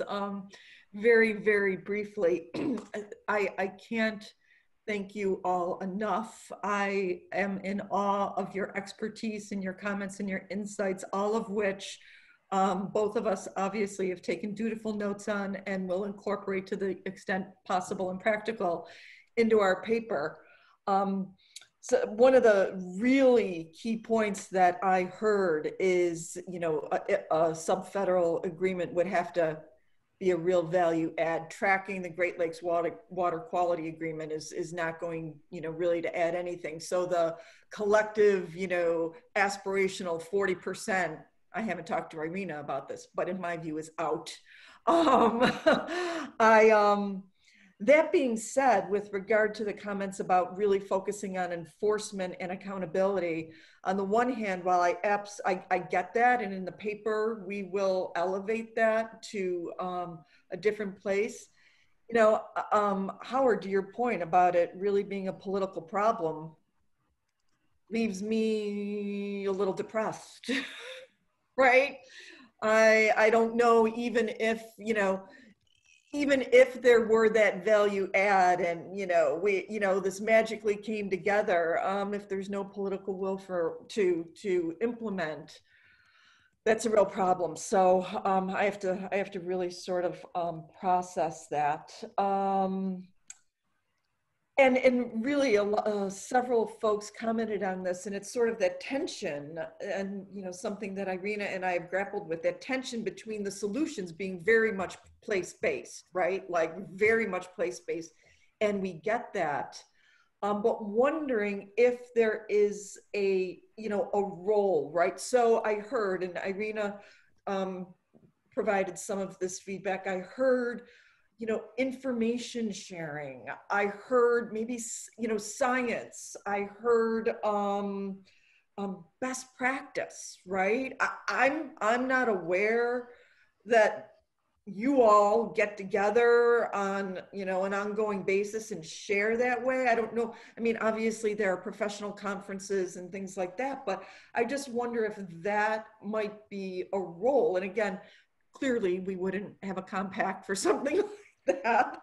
But maybe there's something there. So Irina and I will process all of your thoughtful feedback and comments and insights. And I just really want to thank you all for your participation. It's been terrific. Thank you, Catherine, and thank you, Irina. I would like to say that we're right on schedule. I have 1 minute to wrap up, but I think it's true. If you put a lot of good people into a room, even if it's virtual, and you focus them on a problem, hopefully solutions will arise. And I think that's what's happened today. You know, this is a big issue. There are a lot of complicating factors to it. It's different across the Great Lakes. It's a huge area. It's 22% of the world's surface fresh water, and it's probably not one size fits all. But we had a lot of brain power today looking at the issue. And for that, the Canada-US Law Institute is very grateful. I'd like to say on behalf of our co-chairs, Jim Blanchard and Jim Peterson, former Minister of International Trade for Canada, as well as myself as the US National Director and my counterpart, Kai Carmody, the Canadian National Director, and all the support staff here, Eric Seiler, Mark, as well as Claire, for all their help in doing this. Thank you very much to all our panelists. We had a fabulous group of panelists. You all did a good job. Thanks for your hard work and reading the report, commenting on it, and giving some direction to our two authors. We hope that this is the beginning of a solution, that things are going to get better, that harmful algal blooms will be solved. And with that, at this time, I'd like to adjourn this symposium and hope that we're going to have some healthy waters in the Great Lakes in the years to come. Thank you again, everyone.